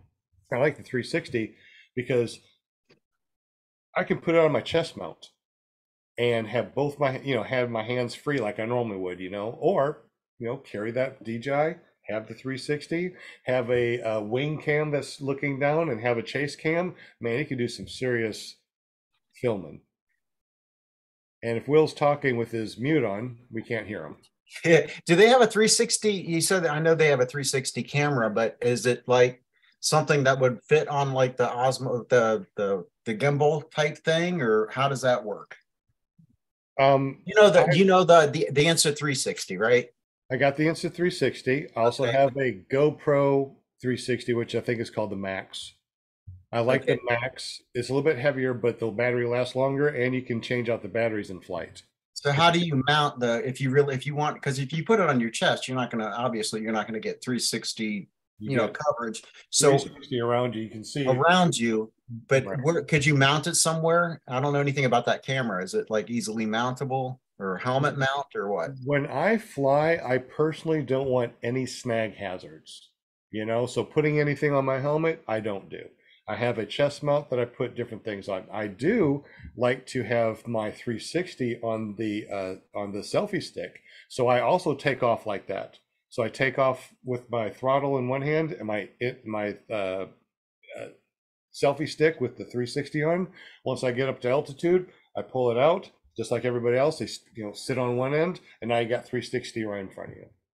And it runs really good. Well, the pocket's got a gimbal built into it, so when you're bouncing around, the camera stays steady. And if you want to turn back, you can hit the button, and the camera will flip back around and look at you, and then you can hit it again, and it'll flip back around to the front. It's not 360 view, selfie mode. It has a selfie mode, so you can switch it around, talk to the camera, then flip it back around to the front. Pan whatever you want. What's intriguing is the wireless mic. So is it the 360? Is that the wireless mic available for it too on the DJI? I don't know that You're supposed to be able to hook AirPods to them, but I've not had a lot of success with that.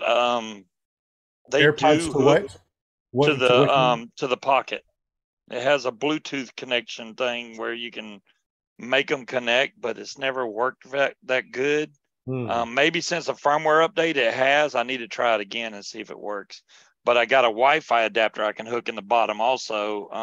I got the older pocket. I don't got the newer pocket like they do. But and so it'll hook Wi-Fi also. I know it sucks. Every year they come up with something new, bigger, better, cheaper, and you're like, why do I got the original Osmo, the big one like, like this, and amazing video. But it's a lot bigger. The pocket is just so nice. It just fits in your pocket. Was there a question that popped up? There's a ton of them. Okay, let's go ahead and start going through the questions real quick. I guess we'll start with the one that Tony just asked, but he said it's a stupid question, but why don't they use tennis string for netting? That's, I mean, they've used all kinds of things for netting, Tony, including they use Kevlar for sure. I mean, a lot of the netting is Kevlar, so it's pretty strong. I'm kind of thinking my old DK Whisper was pretty much tennis string. I mean, old school. Yeah. Obviously the SkyTap Angel has the really strong, it's like 500 test pound on the Angel. And we also got a Nirvana, and their string, their netting is really solid too, but their holes are a little bit bigger. I don't know about any other ones that are really strong. They're mostly like fishnet. I think that's what he's talking about, right? The difference between the fishnet and the strong tennis racket type of thing. Yeah. I mean, I've seen quite a few things used for netting, and especially in a pinch. But also real quick, I want to shout out to Boogie Nights that's listening to our audio stream, and Negin, Negan, and Negan. So we got Negan, Boogie Nights, Pocket Farley, Near Bear, Pac-Man, Passive J are all listening on our audio stream on Podbean. So welcome, guys. Cool. I like the MacFly frame for as far as netting goes, because it has little hoops all around the actual ring. You can string your own line through it. So long as you know how to do the design, you can put whatever kind of string you want on the MacFly frame. I don't know what other ones do that, but I know on the MacFly it's got just little hoops where you run your string through it instead of them being riveted in. That way, when they get knocked out, you either got to re-rivet it or figure out something else. Yeah, well, I'm just appreciative that my net's cheap. What was that? I'm appreciative my net's cheap, so you don't have to worry about it's $80 for a net. It's not a big deal. Man, that's nice. James we were talking about it in the chat, and I've had a Parajet before, and my main gripe, and the only gripe that I've had with the Parajet, is how expensive that freaking netting is. I've heard that. Yeah, I mean, it's freaking expensive. I have no idea how much are nets usually. Is that $400 about for? I think it's closer to 500, I think, with shipping and all that. $500 it's all built into the that hoop that goes around it. It snaps in. That's right. So, Paul Marzano, welcome, man. I guess, is that Paul? Are you Tony's brother by chance? But he wanted to know what frame rate you could get on the DJI. And I know we talked about more than one DJI. It does slow-mo, right? Yeah, it'll do 60 frames per second. Yeah. Unless you go down to 1080p, then you can do 120 frames per second. Okay. Yeah. I thought it was 240 at 10. It may go up to 240. Yeah. I've never tried to run it that high, but yeah. I know some of their new drones have 240. I don't know if their action camera does. I don't know. I usually don't run. You're talking about like for slow-mo or something, or more frames for slow-mo? the higher the frame rate, the more you can slow it down and still keep smooth action. Yeah, I usually run it at 4K, and whatever the 4K is, I think it's 60 frames a second, and that's more than enough for what I need to do. It takes great screenshots with that, so I can screenshot, you know, some good stuff. I think I got a good screenshot when I was foot dragging, and a skunk popped up with his butt towards me and sprayed as I was going by. I'm like, what the hell? So I got a good screenshot of that one. We have to have Brooke come back on because you said screenshot, and I almost forgot about the thumbnail tonight. Yeah. Oh yeah, and we've got questions for Brooke. Most of these questions are for Brooke. All right. Only Okay. Brooke can answer these questions. Okay. But he is back. All right. See him? Yeah. All right. There he is. Oh, it's a shadow person. There he is. Oh, there he is. Okay. Let's do a quick screenshot, then we'll start asking questions. Sound good? Yeah. And here it is, almost 9 o'clock. Wow. This is just boom, boom, boom. I love it. All right. Cheeseburger. All right. Paramotor. Trike. Okay, I'm going to count to 3. You ready? 1, 2, 3. Got it. Sweet. Yeah, well, I don't know if you've run into this problem, Sean, but when I was training Thanks, down Rob. there with Kylo, I was kiting my wing, and then he had another student kiting in another part of the field. And, you know, he told me to build a wall, and then I made the wall, and I had it like floating like 2 feet off the ground. And he walked away like, I ain't got nothing more to teach you. And then a cottonmouth was laying on the ground and freaking snapped at him. He jumped in the air, and I'm like, what the hell's going on? I had to hurry up and put my wing down. He's like, it's a snake. I'm like, you're kidding me, dude. Because I'm not used to seeing stuff like that. And there was a freaking cottonmouth laying on the ground. He's like, I'm going to have to start checking the field now before we go kiting. I'm like, well, there you go. Why you wear boots out in the field, you know? Yeah. I mean, you know, out in the field, there's ticks, there's bugs, you know, it come late at night. I mean, mosquitoes this big come out. I mean, I don't know why in the world that. In Florida they do. It's nasty. You guys are listening to our audio stream. We only get a limit of 120 minutes, so you're going to be kicked off in about 2 minutes. So please go to iflyparamotors.com and you'll be able to watch the rest of the show. iflyparamotors.com, and then just look for the current live stream, and we'll see you there. All right. Hate that we only have 120 minutes. Jim has arrived at Salton Sea. Excellent. Hallelujah. Oh, good. Yay. Wow. That's That was a a- long, Yeah. From Canada all the way down there, man. that's just like way too long to be. I driving. hope he gets lots of video. I hope his paramotor works. I hope that he flies a lot. Hope he has a blast. Brooke, I'm ready for you, man. I hope he's got spare exhaust bolts, because the last flying I went to, the guy was like, I got every freaking spare part except exhaust bolts. And that's what fell off. Exhaust bolts, like Yeah, the ones that he landed and said, I lost my nuts. We were like, what? Oh man, I hate when I lose my While we're nuts. waiting for Brooke, Yeah. Bonnie France asked if there was a that there was a fly-in, a new fly-in in June, and yes, there is. It's called Fly It for Gauge 2023. It's in Hardy Lakes Park, and that's in Bowling Green, Florida. And this place is the neatest, biggest, best PPG place that I've ever flown out of. Absolutely amazing how big it is, and plenty to do during the day. And I was already just looking at the page here, 70 interested, and we just put it up. So all the proceeds are going to charity. So yeah, That's awesome. Unfortunately, I'll be on a cruise during that time. There will be, this is just the first annual, so there'll be one next year too. I will definitely try my best to get to it. All right, Brooke, you ready, man? Brooke, you're on mute. There you go. What are we doing? Can't believe you'd be on mute like that. We're going to ask you a ton of questions, because apparently there's a ton of questions in the super chat that we haven't got to yet. I think they'll go pretty quick. So A-Line wants to know, Brooke, what's your go-to single seat trike? Oh, the Vertigo.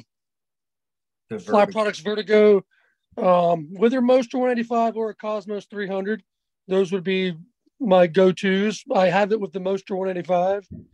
I like the Vertigo because it has a low center of gravity, a wide wheelbase, comfortable seat, rear protection cage.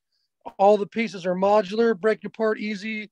It can also be repaired easily, and all the repair schematics are online. You order a part that's broken, it's there at your house from Italy in 6 days. And what'd you say it was, Brooke? What's that? What'd you say it was, Brooke? I'm going to write it down. The Vertigo. Basically, anything from Fly Products can be had in just a matter of days if you put your order in quickly. I've heard that Fly Products is the way to go when it comes to getting trikes. I've heard that from numerous people. They have an amazing trike lineup. The trike lineup is well thought out. They each complement each other in the lineup. They've been making trikes for 20 plus years. Everything online is very clear. All the manuals, all the schematics, the customer support. And like you said, if you know, One Up is great to work with, and they are the Fly Products importers. I love those trikes. I love my Vertigo. What do you think about the Foxy trike? Because that's the one that's supposed to go with my Paramotor. I'm just wondering. I mean, if you want to have the equivalent of the retractor, you want a simple light trike to mount on your foot launch Paramotor, it works perfect. Yeah. I was worried that it was going to have a small wheelbase and be easy to tip over. I mean, I would argue that almost any of those designs are kind of similar to that. Yeah. It's going to come down to pilot skill. If you're using one of those light trikes, you need a little bit more of a skill set anyway. It doesn't have that built-in wider wheelbase or weight. But no, I'd say it's on par for all the ones that are out there. Okay. Cool. James wants to know, what's Brooke's current foot launch unit? I fly a Parajet Maverick. I'll be upgrading to the Mav Max pretty soon. And I fly a 19-meter free ride. And I just upgraded to a 19-meter free ride too.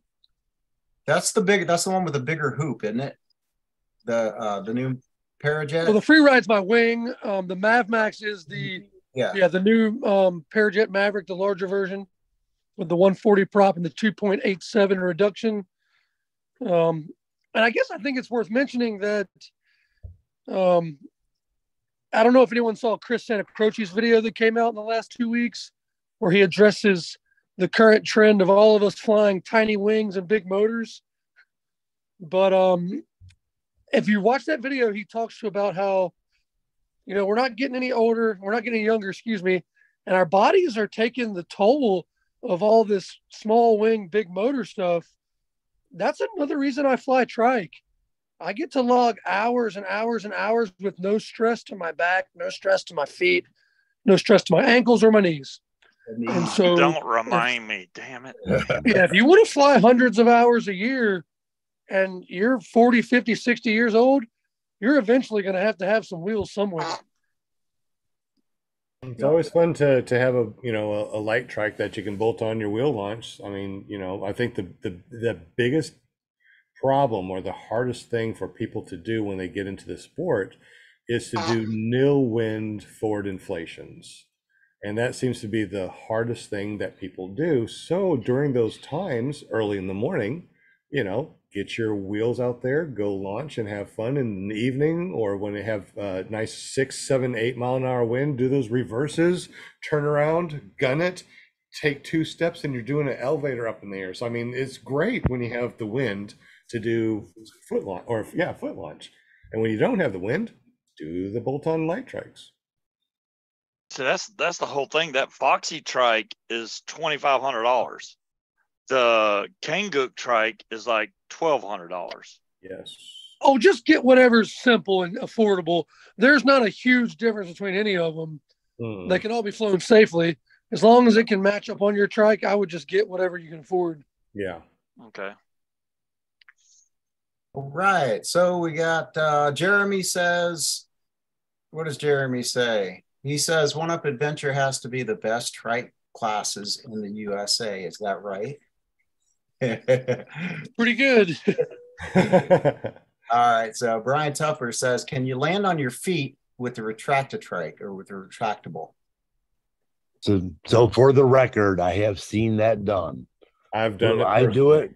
I will not do it, but it's that bar when it goes under your seat goes down at an angle.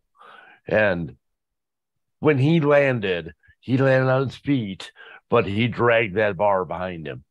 So not good for you if you pulled it off. That looked way too sketchy for me. Oh, Sean said he's going to do it. I haven't done it on the tractor trike, but I've done it on other LITE trikes. Okay, good for that. That's pretty BA because that looked really sketchy. But the thing is, though, when you have the wheels, that's the fun part, you know, because you're three-wheeling on the ground, and all of a sudden your three-wheeler takes off in the air. It's like amazing. It's like you're Evel Knievel, you know, on a motorcycle, and then all of a sudden you're going to go up and over the Grand Canyon type of thing. You can do that with these trikes. It's just so amazing. But on the same note, you can pull in your brakes, or you're pulling your trims. You can do a wrap when you come in. You just come in right, and then you can pull all the way down with that wrap, and you can just set it down right on the wheels. Or if you can stand up if you want to, and stand up and drop it. It's pretty fun. But I wouldn't do that if you're a brand new trike person, though. 29 more questions, Brooke. You ready? 40. Yeah. No, man, that was it. I think we're caught up. Oh my goodness, so much fun. I really love this. Well, guys, do we want to continue to talk, or are we good for the night? I've got to head out. I got to eat some dinner. Oh, I'm wrapped up for the evening. Yeah. Thanks again, Brooke, for letting me know that I'm not going to die on my wing. I was really worried about that weight thing. You're good, man. I don't know why I didn't even think about looking at the placard on the damn wing. I'm looking all over the websites, and all of them said the same damn thing.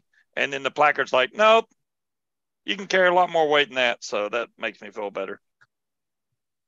Well, good. I'm glad you're safe. Yeah, me too. Thank you, Brooke. We appreciate you tonight taking the time to hang with us. I learned a it's lot. been fun.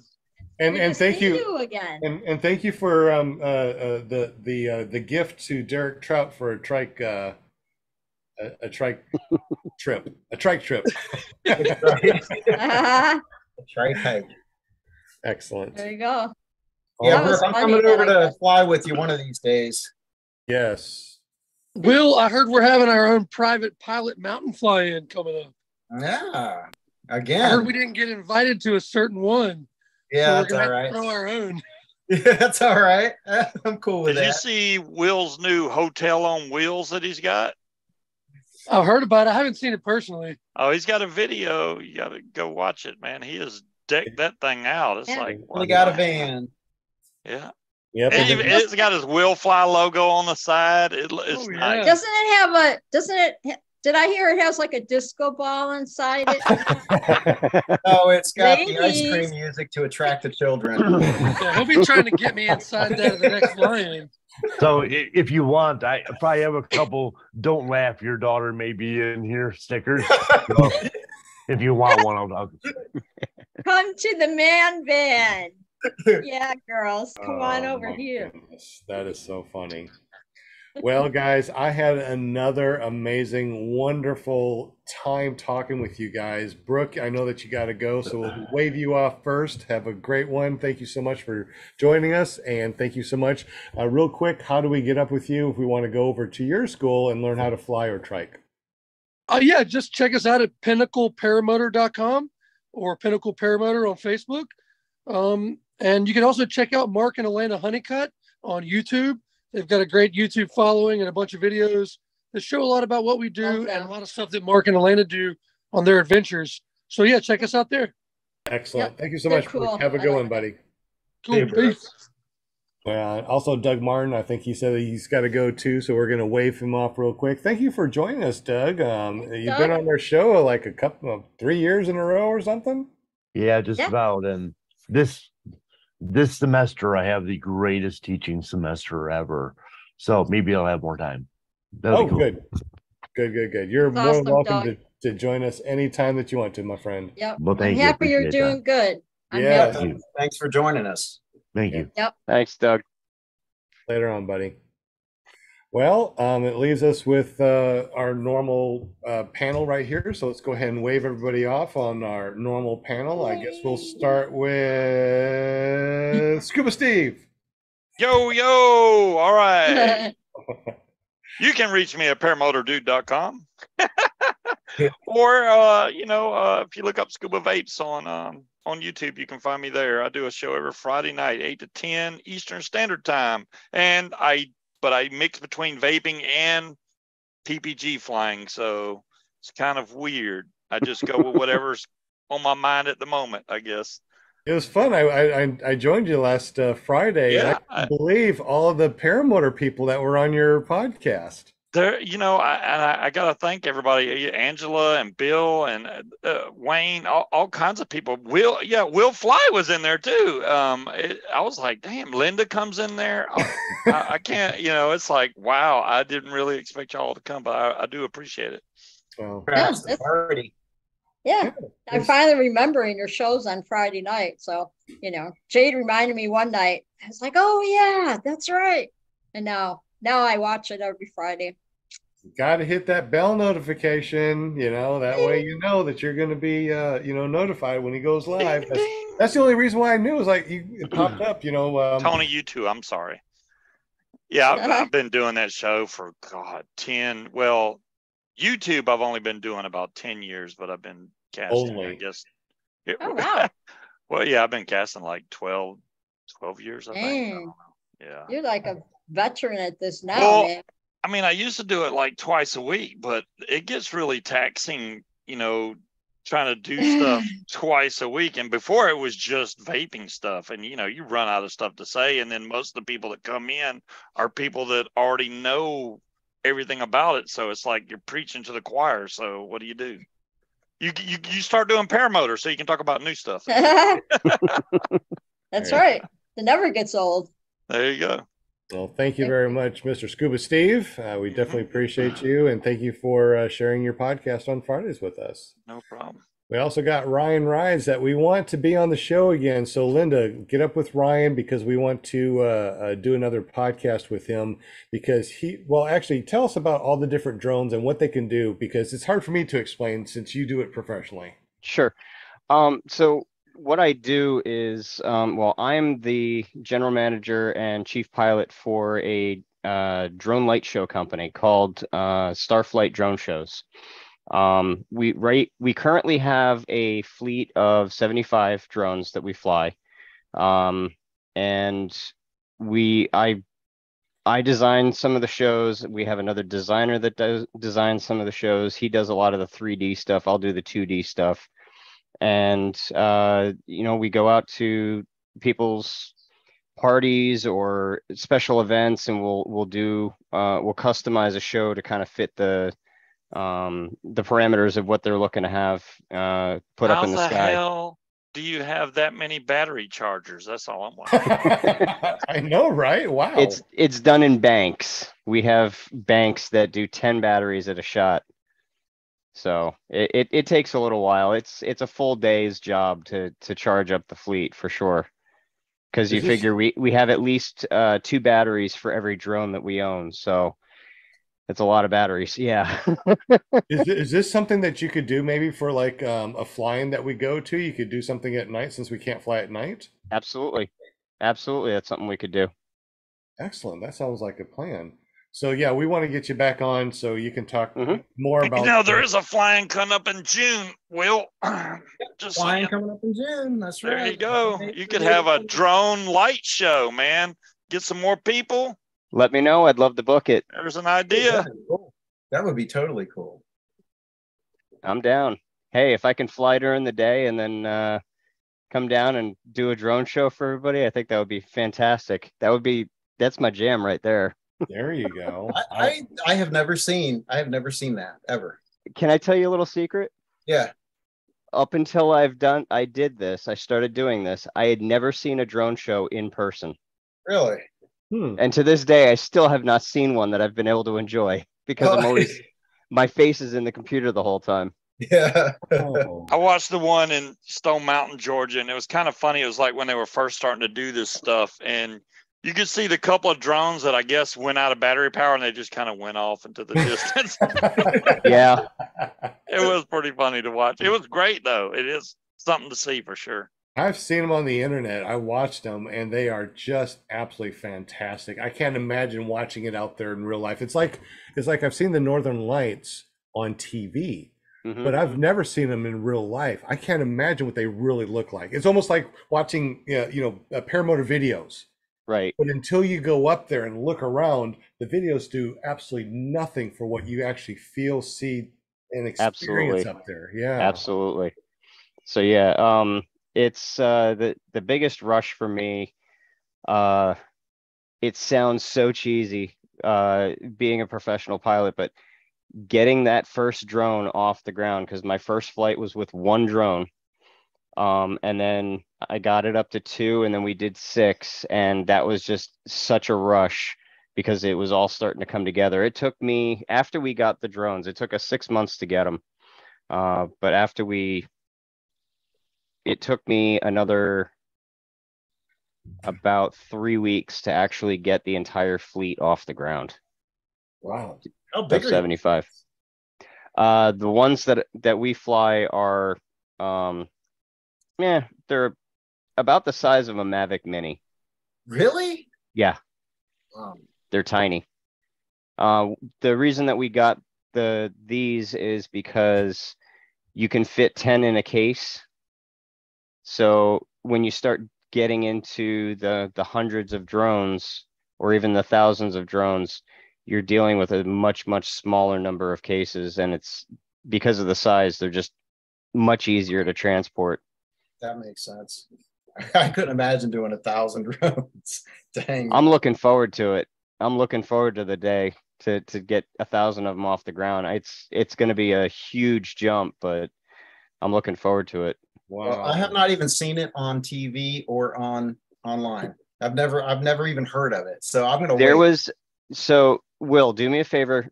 When we're done, go onto YouTube and look up Philadelphia Eagles drone show.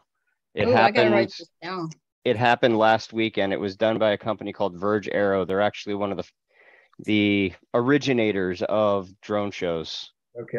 And they did a phenomenal job. Is that VERGAERO? Or It is sounds it right, arrow, yeah. Or is it arrow like a arrow? No, it's AERO. Okay. Yeah. But they're a company that's based out of Philadelphia, I believe, and they've done a few shows. They did one during COVID, which really skyrocketed them into popularity, and that's when people really started going nuts for them. So but yeah, right now all of my drones are down in Florida with the boss man. So I've got right now I'm just out selling and trying to book shows. So if you guys want a show, let me know. I'd be happy to book it and come out and do it for you. Wow, cool. So you can come out for my birthday. Curious. Yeah. Start doing it like at off of Lake Michigan, and yeah. So, here you go, Linda. On about, what do your packages cost to have someone come out? I mean, is it per minute that you do it, per drone, or how does that work as far as booking? It's broken down. We've broken it down into to try and simplify it for people, because different companies price things different ways. Right. We've broken it down into 2 simple packages: a 50 drone show or a 75 drone show. Oh. And they range anywhere from 10 to 15,000. Okay. So, and we can customize them. We can do 3D animation, 3D graphics, we can do all sorts of cool stuff. The designer that I'm working with, the man is amazing with all of the ideas that he's been coming up with. So because of the limited number that we have to be very creative in how we do things. It's very much part of the process is finding creative ways around the limitations that we're dealing with. So it's fun. It's a lot of fun. Yeah, sure. So Linda, rebook him. Yeah, definitely. I'm typing everything in right now. Right. I'll try and get some video to you guys so that we can share it when I do the the podcast for sure. Oh yeah, please do. Absolutely. Okay. And how long do the shows usually last? Is it like a 5-minute show, a 30-minute show, an hour show? What is that usually? Well, it depends on it depends on the gig that we're booking. For like right now we've got wedding packages. The wedding packages are about 8 minutes, 5 to 8 minutes. A full show will be between 10, 12, 15 minutes.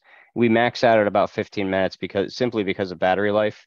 The drones can fly for upwards of 20 minutes. But when you start having them flying around and moving, it eats up a lot more battery. So plus the that's lights stuff that and stuff. yeah, it's there's a lot of things that you have to calculate and figure out. That's really interesting. That'll be a really good podcast. Well, thank you again, Ryan. We definitely appreciate you. We also got Thanks for having me. Yeah, anytime. Just come back anytime. Yeah, I will be back definitely. next week. You've got one of my Okay. my heroes coming on next week. Oh, All right, okay. Mike Potter. Yes, Good. I figured that Yeah. you would. that's gonna be a fun show. That's gonna be fun. All right. We also got Will Fly from Will Fly PPG. He also does amazing videos on his channel. So tell us about your channel and tell us about the podcast that goes on Tuesday nights. Yeah, so you can find me on YouTube. Just search for Willfly or willflyppg.com. I'll take you to the same place. Just released just the Tip 6.0, and 7.0 is going to be out next week sometime. I keep saying next week, but these things take time. So, hey, also too, real quick, to remind you, when you do these videos, can you post them in our guest chat? oh yeah, sure. Post a link, because I sometimes don't get to search around YouTube and go to all my favorite places anymore because I'm training, or I just don't have time anymore. I get So it, if you man. post that. You either create videos or you watch videos, but it's very hard to do both. I mean, Sure. it's just hard. But so yeah, you can check that out. Also, tomorrow night, 8 p.m. Eastern on YouTube, we do a show called Paramotor Hangout with Shane and Mark McElroy and myself. Get together, we talk paramotors or whatever else comes up. It's just kind of sitting around a campfire like you're at a fly-in and just shooting the breeze. There you can find go. that at ppgshane.com. That'll take you right. Shaney. Excellent. And of course, Linda Anderson, our PR girl, the person that you need to talk to if you want to be on the show. Actually, Yes. Ryan, how do you get up with Linda? You go to ParamomUSA.com. It forwards over to her Facebook page. You just PM her and say, yo, I want to be on PPG Grandpa's Paramotor podcast, and she'll hook you up. She also got a famous son that does another podcast on Thursday nights. Linda, take it away. Oh, yes. Robert Michaels does a show on Thursday nights, paraglidingtalk.com.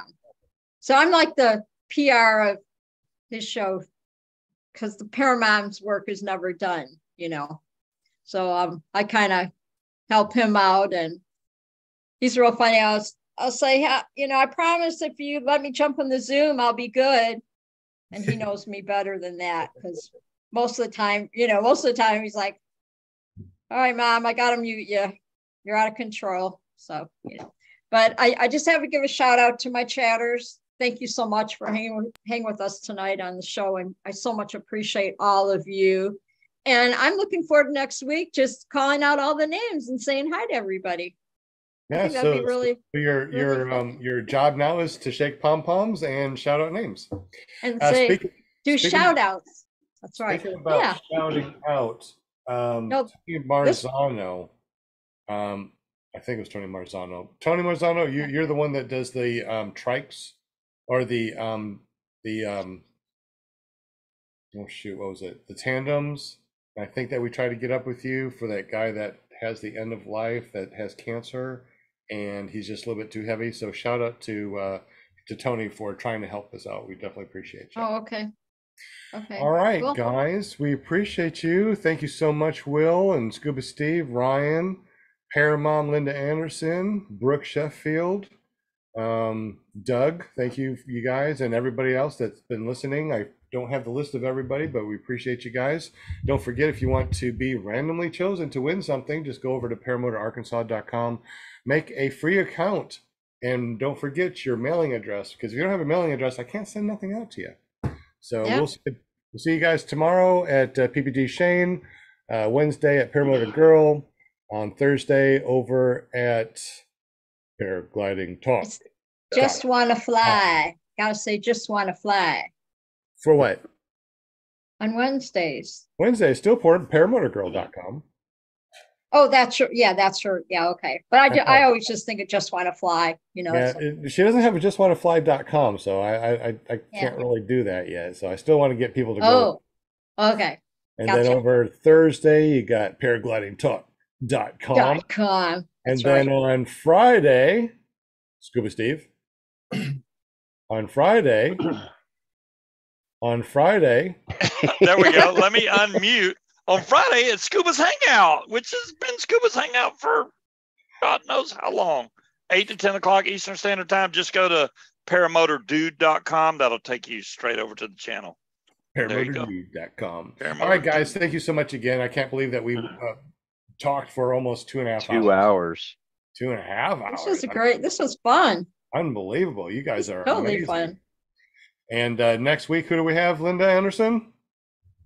We have Mike Cotter to be our guest. I know. He's such a busy guy too, and I was so excited. You know, I asked him to be on the show because, see now, you know, I'm a Michigander and he's a Michigander, kind of thing. I was like, yeah, it's pretty. I just thought it'd be super fun to get him on there. Don't you wish you was a Michigander too? Yeah, I know, right? Yeah. There you go. Sounds good. Well, you all fly safe, and we'll see you next week on PPG Grandpa's Paramotor Podcast, ClearPropTV, paratalk.org.